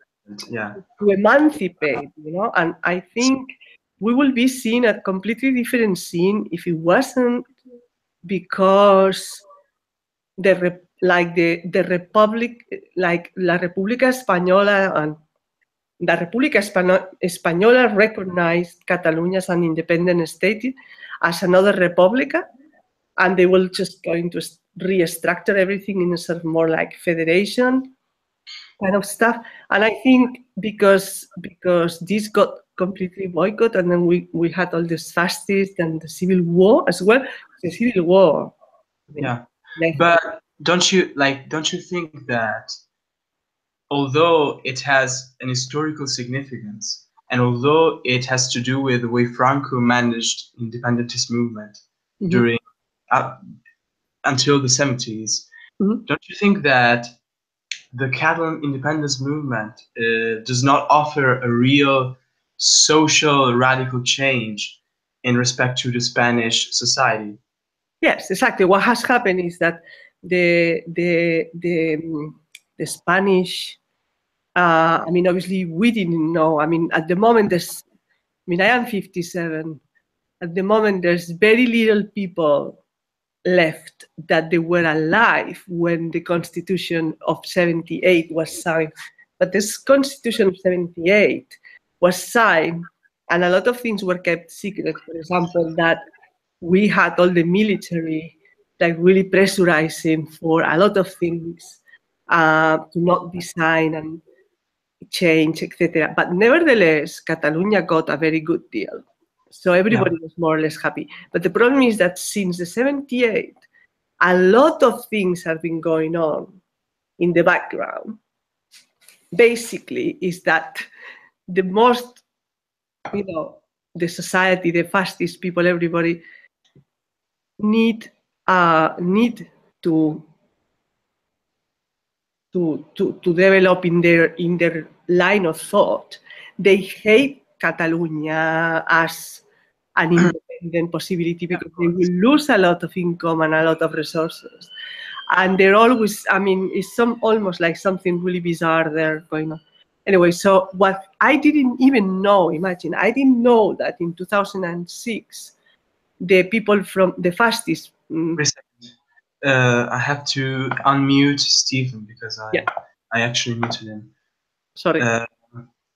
Can you hear me? You're asking me? You're asking me? I muted you because I thought you were coming, but sorry. Okay. Shall we start again? Yeah, I'm back. But I heard that you were discussing. And are there questions coming up? Yeah, we were discussing about Catalonia actually. About Catalonia, okay. Yeah. And the fascists and the whole yeah. That's a different topic. Yeah, no, we're not going to get into. I would like to join the discussion about Catalonia, but we're not going to have that now here. I was just updating him a little bit and how come things happen, that they seem to happen all out of the blue, but actually they were actually getting, there were things happening before that make this situation. So I was just telling him a bit about it. In Catalonia, yeah. Okay, I wish I could have heard it. Okay. We will always have other moments. Okay. It's very interesting to see it from an Italian perspective because in Italy, independentist movements are generally right-wing. Yeah. And of course, they involve the richest regions in Italy, like in Spain, because Catalonia is one of the richest regions in Spain. So the only parallel is about wealth, but in terms of politics, it's a completely different politics. At least in a way it's seen, because there is no real north of Italy as a unity, but they constructed this unity basically on the pretense that the south of Italy was stealing northerners' money, and they had to get independent because otherwise all the money produced in the north would go to the lazy southerners of Italy. Amazing. Yeah, I'm a bit familiar with the, let's say, the Italian situation, because my girlfriend, she's from southern Italy. Oh wow, where is And, it from Puglia. So oh, La Puglia. I don't know La Puglia. I have friends, English friends actually, that they hang out there. But I have some family from Sicily. okay, yeah, okay. I love, and Naples. I love Naples. Yeah. Well, ever since I also started to travel more the south of Italy, and I'm basically I'm there 3 or 4 times a year. Yeah, okay, but this is a different situation. Let's not let's not get into that. We could force a connection to the whole thing, because through finance and the global situation, of course, there is some connections, but we're not getting Really, into no. with that. Now but any so to say seminar related questions came up, or you were just discussing the Barcelona and No, we were discussing about like other questions, but I don't think we have to waste time right now. We can continue. No, let's talking. get back. Yeah. What is that? What is the link that you were posting there? Okay, the internet is being slow. Okay, of course, with once net neutrality is off, we're going to have to pay Google and all some extra money in order to have these courses running. Oh yeah. Yeah. Yeah. Okay. Let's what I would suggest is to give an outlook of what topics we should cover, and and then we can also decide where we want to focus, because there's these two sides. The one side is how actually could one do an uncurated exhibition. That's the one big question. So the practical question: how could one arrange for something like that? And I have some ideas that I would like to discuss. And the other one is the historical background that you find that you find more or less in the slides, and that we're going to go to discuss. So what I would do is just to give a brief introduction to what the historical background for the whole thing is, because we're going to go back there in more detail in January. And then just to mention briefly how in which direction the planning of a uncurated exhibition could go, because I'm already working on it. But let's get first a bit to the historical part. So all of you have the slides, so I'm just going to kind of click through the slides and tell what is the point of discussion, and where so to say very many aspects of that exhibition making are connected in a historical way. So what I'm going to propose is that we actually have 5 different types of art environments, which is around 1700 we have a feudal form of collecting. Then we have in the 17th century, in the 18th century, we have the birth of the bourgeois type of art and bourgeois type of collecting and of display also. They are connected. Then around 1900, let's say that we have the heydays of modernism, which, according to my theory, is connected to the invention of the museum that happens around 1800. And then one could say that there's a certain type of investment culture that that shapes a different type of display, and that shapes a different type of artist selection. And then from there on, one could say that there's the possibility of a network-based or platform-based way of art distribution that how to say, that one should invent, let's say, huh? And that's actually the broader purpose of what we're doing, what the idea behind the whole non-curating thing is. And now that there's some theory basics to the, as one of the theoretical bases, I would try to go into some simple set theory, like how you build a collection, what a collection is, if you have a broad set of elements and you have some selection procedures, and what are the so to say the properties of the elements. And that the set theoretical ideas rely a little bit on the Foucauldian discourse analysis, because there's a, let's say, if one looks into Foucault's archaeology of knowledge, yes, the whole idea of an archive. And this idea of an archive is that the archive is not something passive, but the archive is actually something very active and structuring.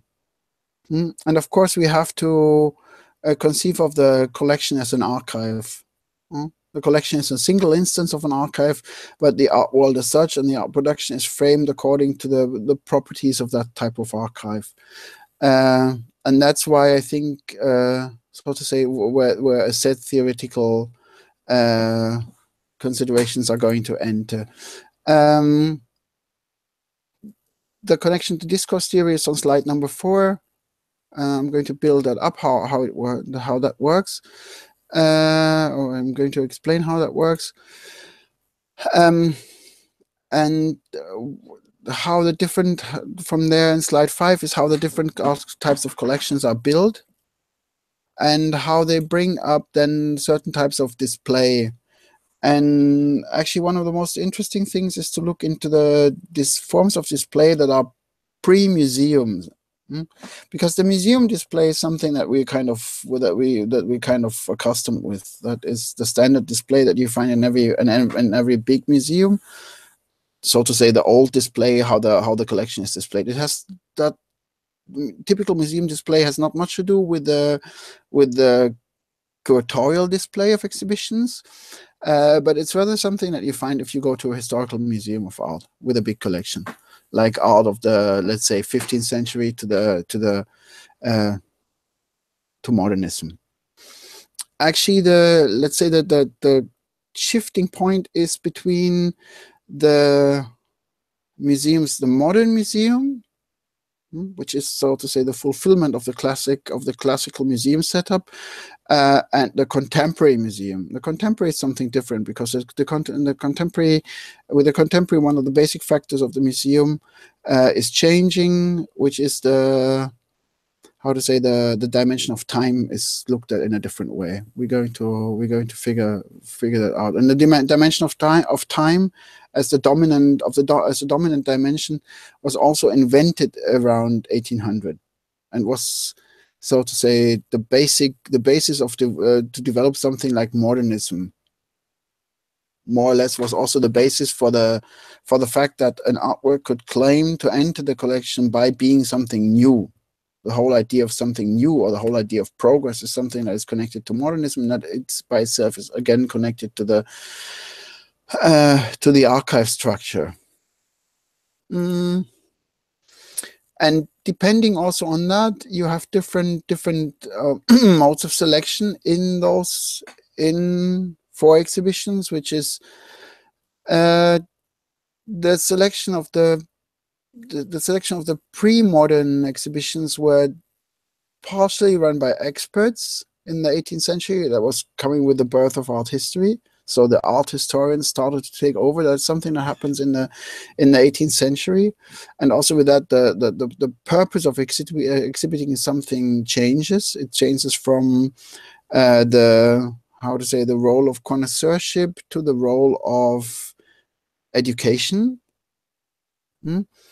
And before that, so to say, the figure of the connoisseur was something that was still connected to the feudal idea of ownership. Then, in general, these collections were also not meant to be public.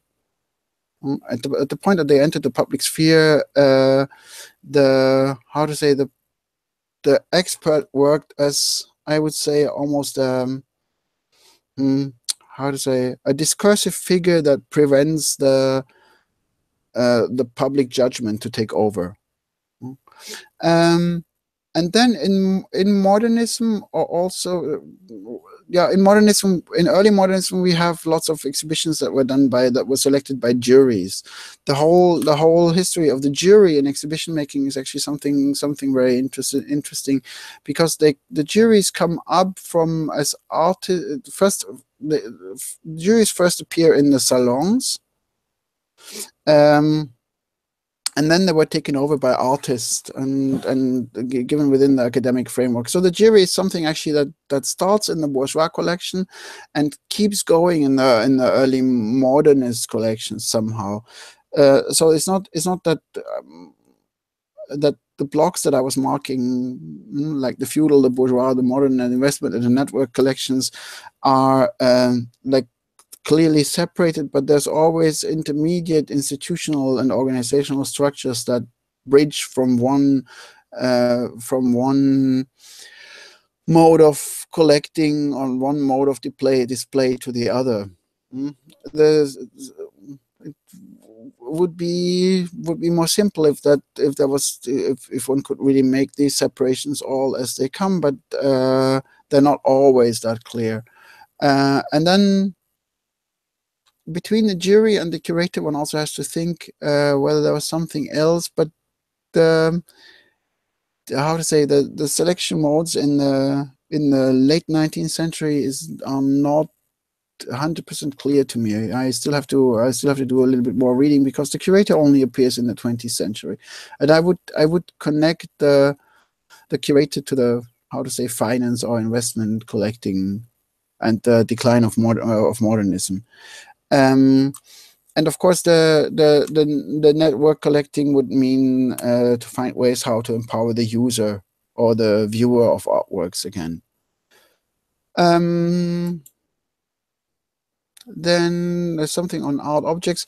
What the one big thing that we have to clarify is the very term art by itself, that has a very funny history that very few people actually know. And especially also art historians don't know exactly why their field is called art. And that is actually, that actually is a quite well researched and simple explanation that we could get into a bit more detail. Now let's get also into detail on that then in January, because it's all to say that when painters and sculptors were naming themselves artists, it was something like a small-scale neoliberal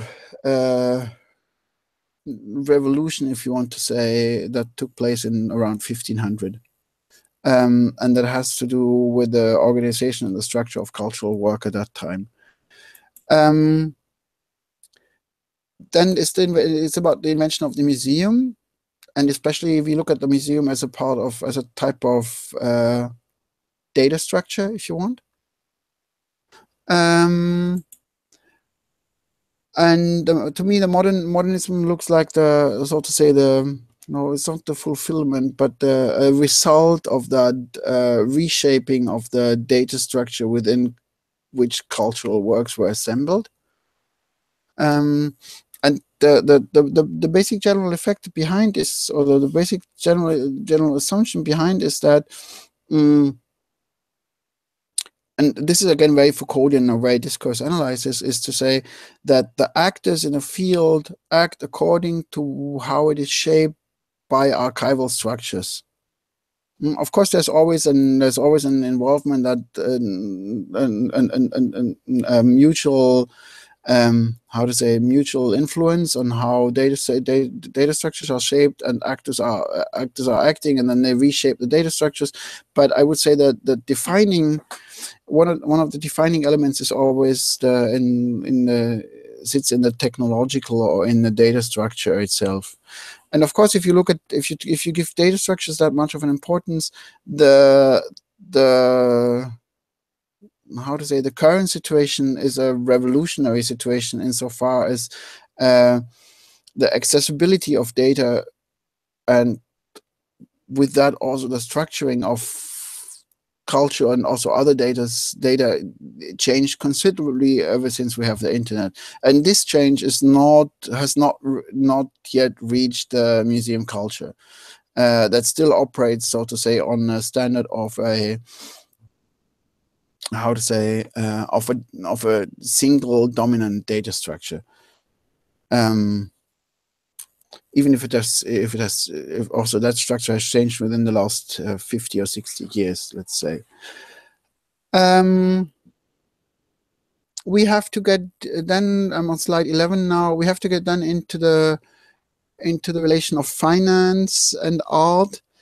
And a little bit of that you find also in one of the articles that I've written lately that was about the post-internet and the post-internet speculative realism in finance.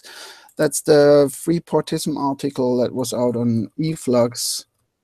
Also, I think last year or the year before. Yeah, I think it was last year. And that's, if you like to read, to look at that background from the other side, is this article here. It's a two-part thing. I posted here. Taken, yeah, exactly. Thank you.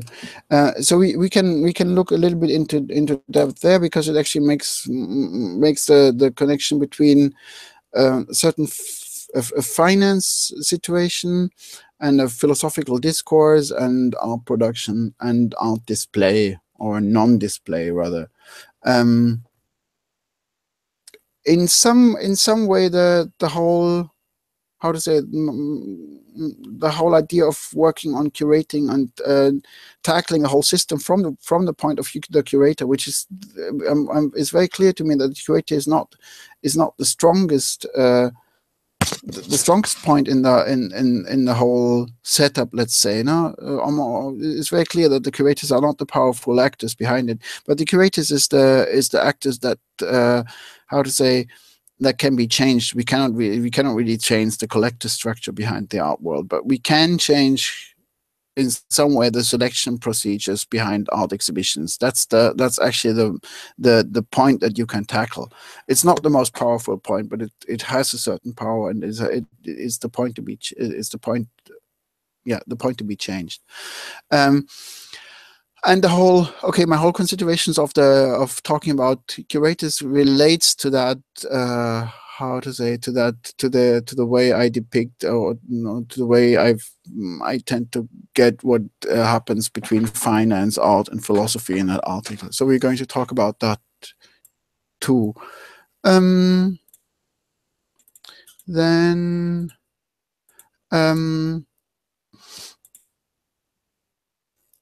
We have to deal with the word and the idea of the contemporary. What is the difference between modern art and contemporary art? Which kind of shift takes place in between these two, and how the contemporary is connected to the curatorial. Then there is one very important thing, that is the technological, how to say, the technological framework within art is produced and how it is shaped. Because if you compare art to other cultural venues, most of the cultural or other modes of cultural production, most of the cultural productions went into reproduction. So, and once you reproduce artworks, it is clear that you enter a broader market, and you make yourself also dependent from selling reproductions, and that automatically connects these cultural markets to a larger public. Like if you look at cinema, or if you look at music, or if you look basically or literature, books, they're all based on reproduction, and they're all connected to a bigger public, because they're depending on sales to a bigger public. The art world has a very different position, because at some point the idea of letting reproductions enter was rejected, and that happens at the birth of modernism, so to say. It's the two connecting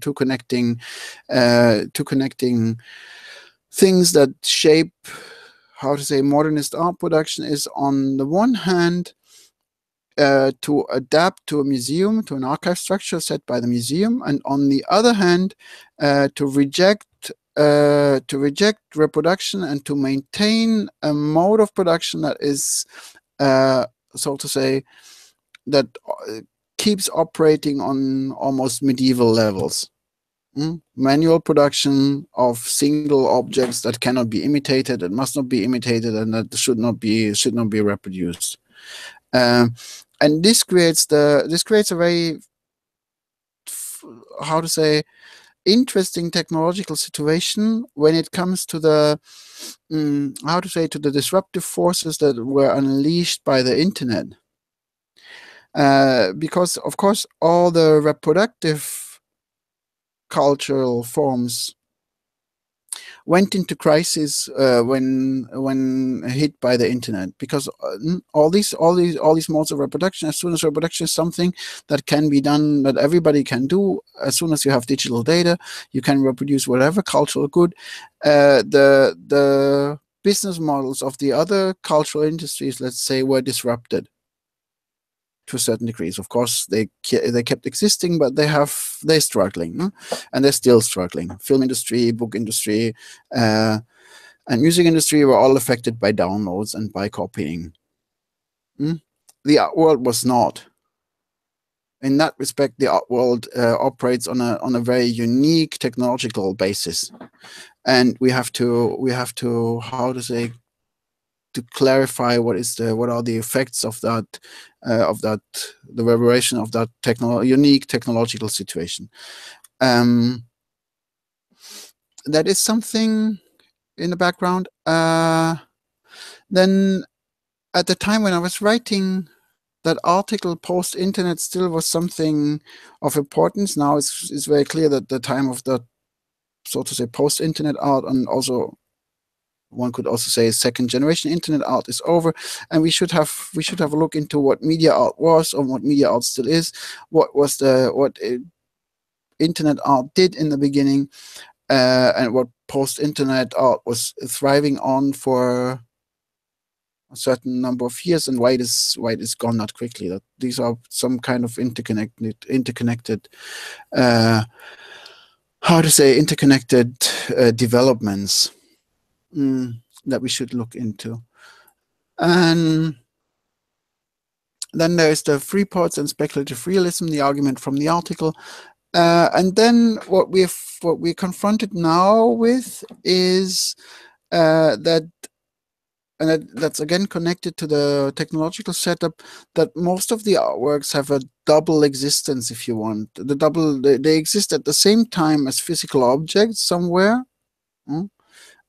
Okay, performative arts not, but also performance arts exist as physical objects, no? And they have a second existence in their either documentation or photos, or in all type of data that are circulating on the internet. And basically, we cannot really think of a monolithic idea of artwork that only consists in a physical layer, but we always have to consider that there is another non-physical layer. And actually, there was some people proposed that, or came up with the idea that these two layers, of course, are being connected, and are being connected in the way that artists produce works that actually are not, so to say, that do, despite being physical, that do not only focus on the physical layer, but actually serve as sources in order to generate an online distribution, an online layer, so that these two layers are interconnected somehow, and that the physical objects, how to say, are interrelated to the exhibition, or to the depiction within the visual platforms.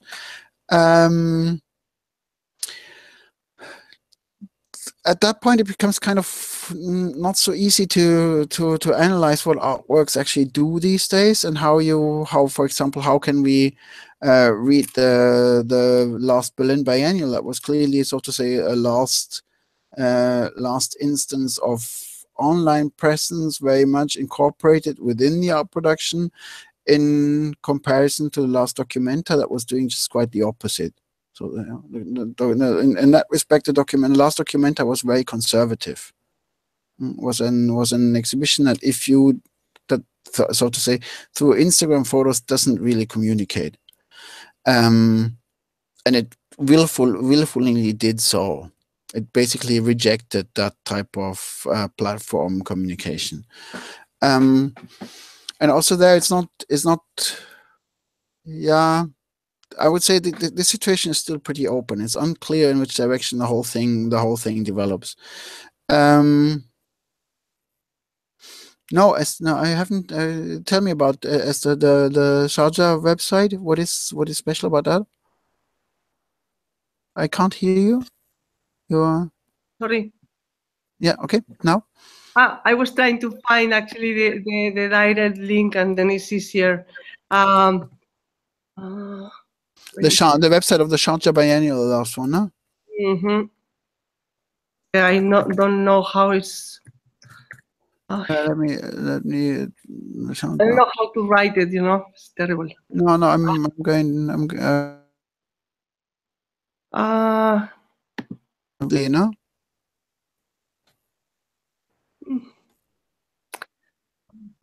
Yeah, it should be this one.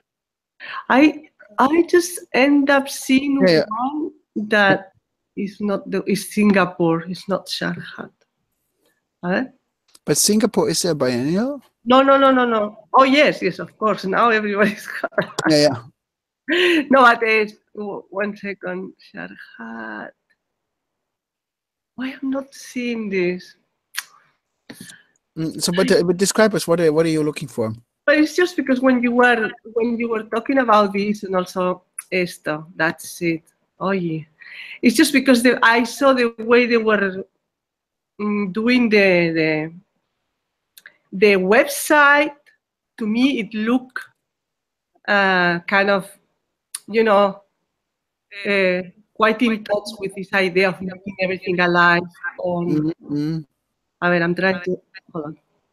Mira, again, yeah, you got it. It's the same one, yeah. The Sharjah, no? Yes, I mean, you look, like as soon as you go more inside, they have this little labyrinthic thing, and then narrative. And I don't know. I just when I saw it, I just felt, it felt very much like. Of course, the big moment is the moment to watch out for is how to say, inconceiving. No, if you look at these both layers, that whenever we show an artwork, we have the physical layer and we have the internet layer, so to say, and they communicate with each other somehow. The crucial thing is how the dynamic that happens on places like Instagram is fed back into the exhibition space, and what is the relation of the physical exhibition space to the non-physical internet exhibition space, because it is obviously clear that the amount of people that can look at an artwork is incredibly larger on the internet than who is actually going to the place. But that again brings up the question of the public. What is the role of the public in those things? And the behind is the question: does the fact that so many artworks become accessible change the art production?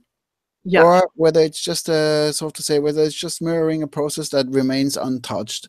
And that's still open. I wouldn't make a judgment by now.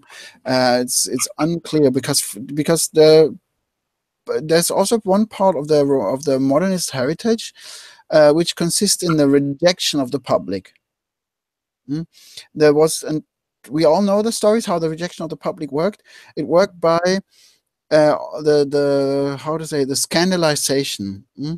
If you look at the art history of 19th century modernism, it was always about how to say, disrupting the public judgment or showing the public judgment as being wrong.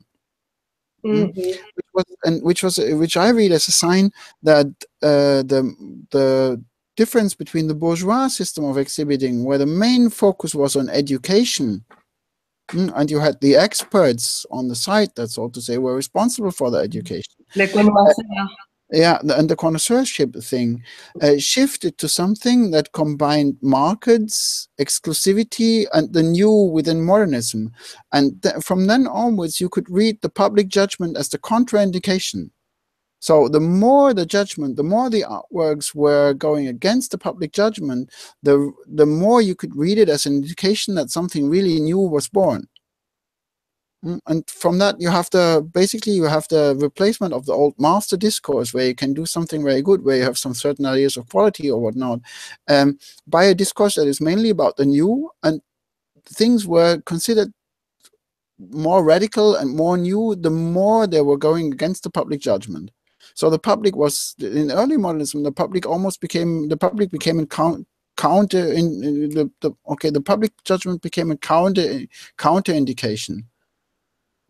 And that kind of rejection of the public kept going on through modernism until it basically reached a level where the public didn't care any longer, and where they had to steer against it. And ever since that one realized that, one had to go into the other direction, and one focused on all these mediation programs in order to get the public back in, so to say, retrieving again an old-fashioned educational model that was also counterintuitive towards modernism. So we have to also think about the role of the public. And of course, now that the public enters through the platforms, let's say a new configuration of the public is reappearing, a reconfiguration of public that is not depending on education any longer.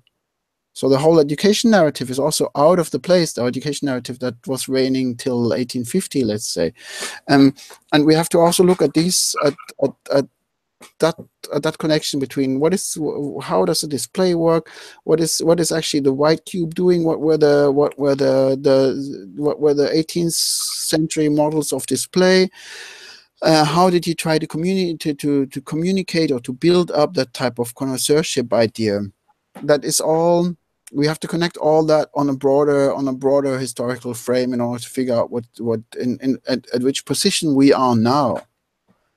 And let's briefly get back to the slides.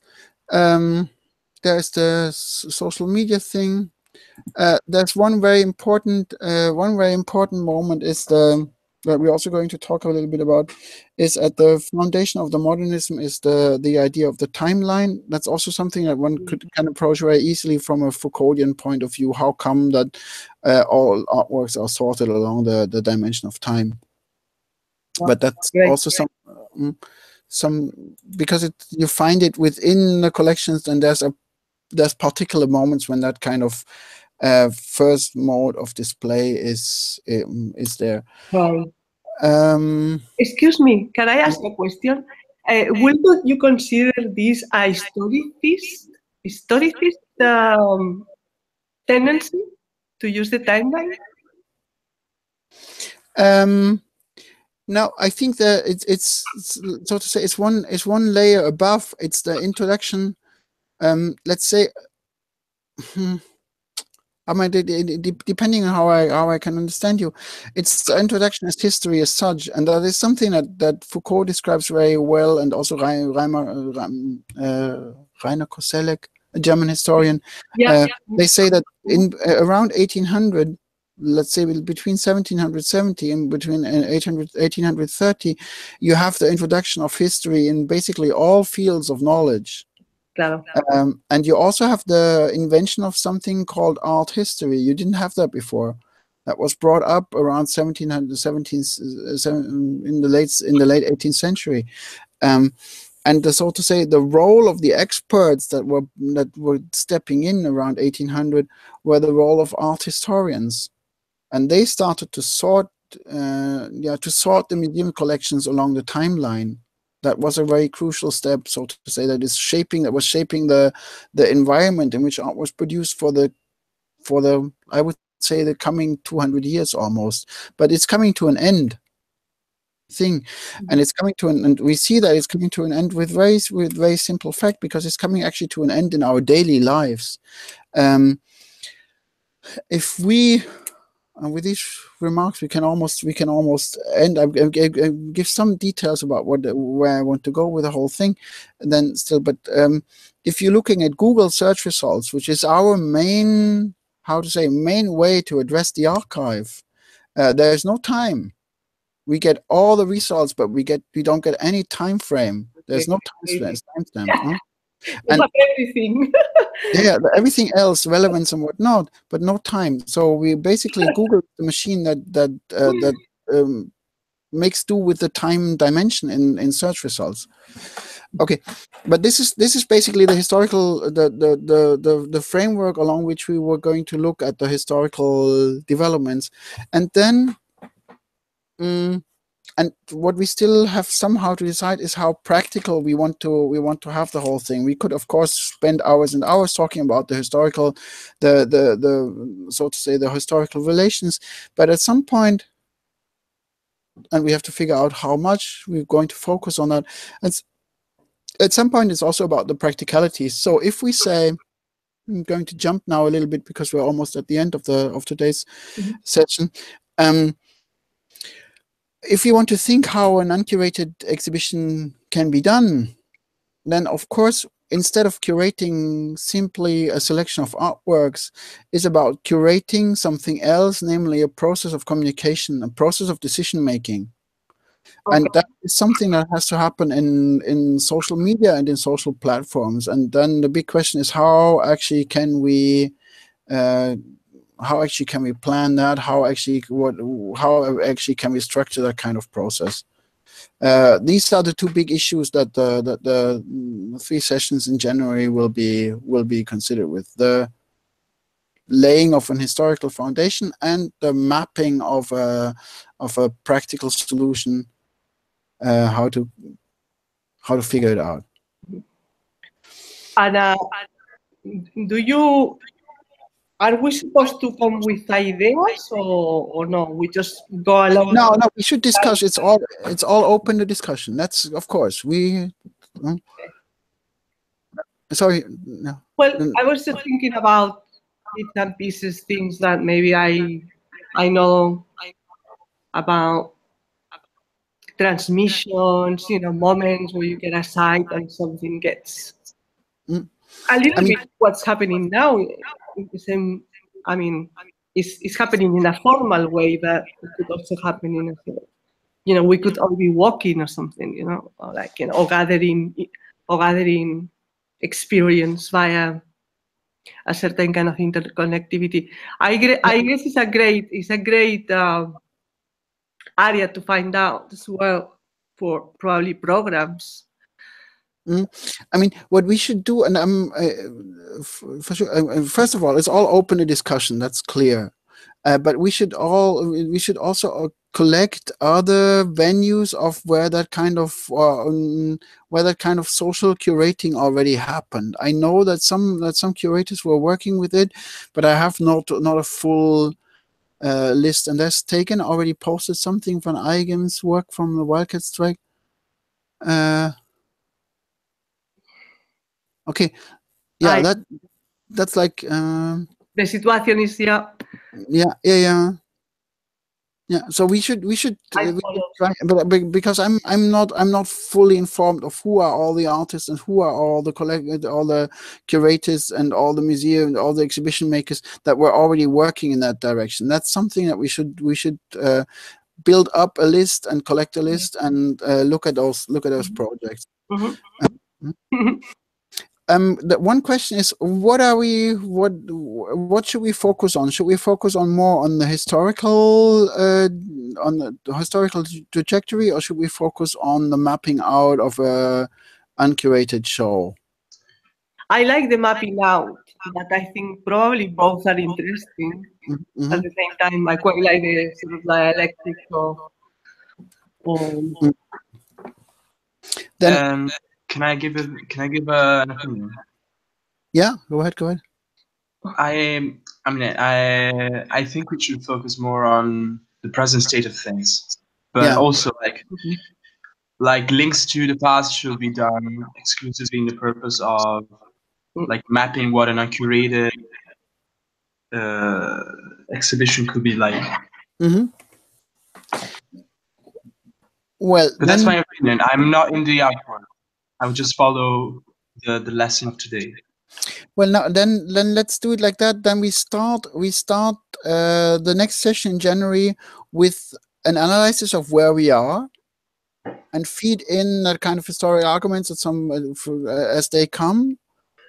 But rather think of what is the present. Rather try to figure out what is the present state. Okay. And where can we go from here?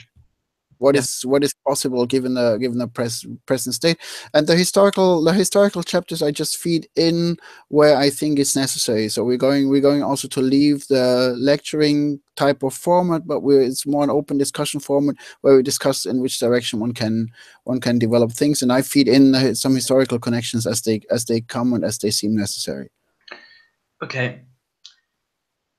So I think we're finished. We're finished for now. You feel welcome to check out the slides because that saves us some time when digging in historical things, and I can explain them at some point. But next time, and it's January 8th, we meet again, and we start with working on the present state of things. Fantastic. That's good. So then, happy Christmas to everybody and a happy New Year. Okay, happy New Year to you too. Happy holidays. Thanks for everything. Thank you. Stefan, I want to pass you very quickly these two links because they are maybe a bit of a shortcut for you in case you will be interested to know more a bit about the Day Beach. Yeah. And they might be interesting for your own research on its own timing and etc. Okay, so happy Christmas. Happy Christmas to everybody. See you next time. Super. Bye. So, bye. Thank you, I add the links to the Etherpad, all the links that I find here in that thing. Okay, super. If you have more links then and more questions, just feel free to add them to the Etherpad because that's where we're going to look at it. We have to subscribe to this into this place that is in German. What is in German? It's this place called SlideShare. How can we belong to this? We have to be subscribed. I think it should. I put it. Is it public or is it not public? Well, it's for me public at the moment, but maybe if I close it, then it will not be accessible anymore. No, we keep it open. We keep it open for the duration of the seminar. The slides I just keep it open and public. So you should be able to find it for the length of the seminar. Awesome. Okay, that's there and stays there. Okay. Bye, everybody. Thanks for the. Bye. Bye. Ciao. Ciao. Toodles.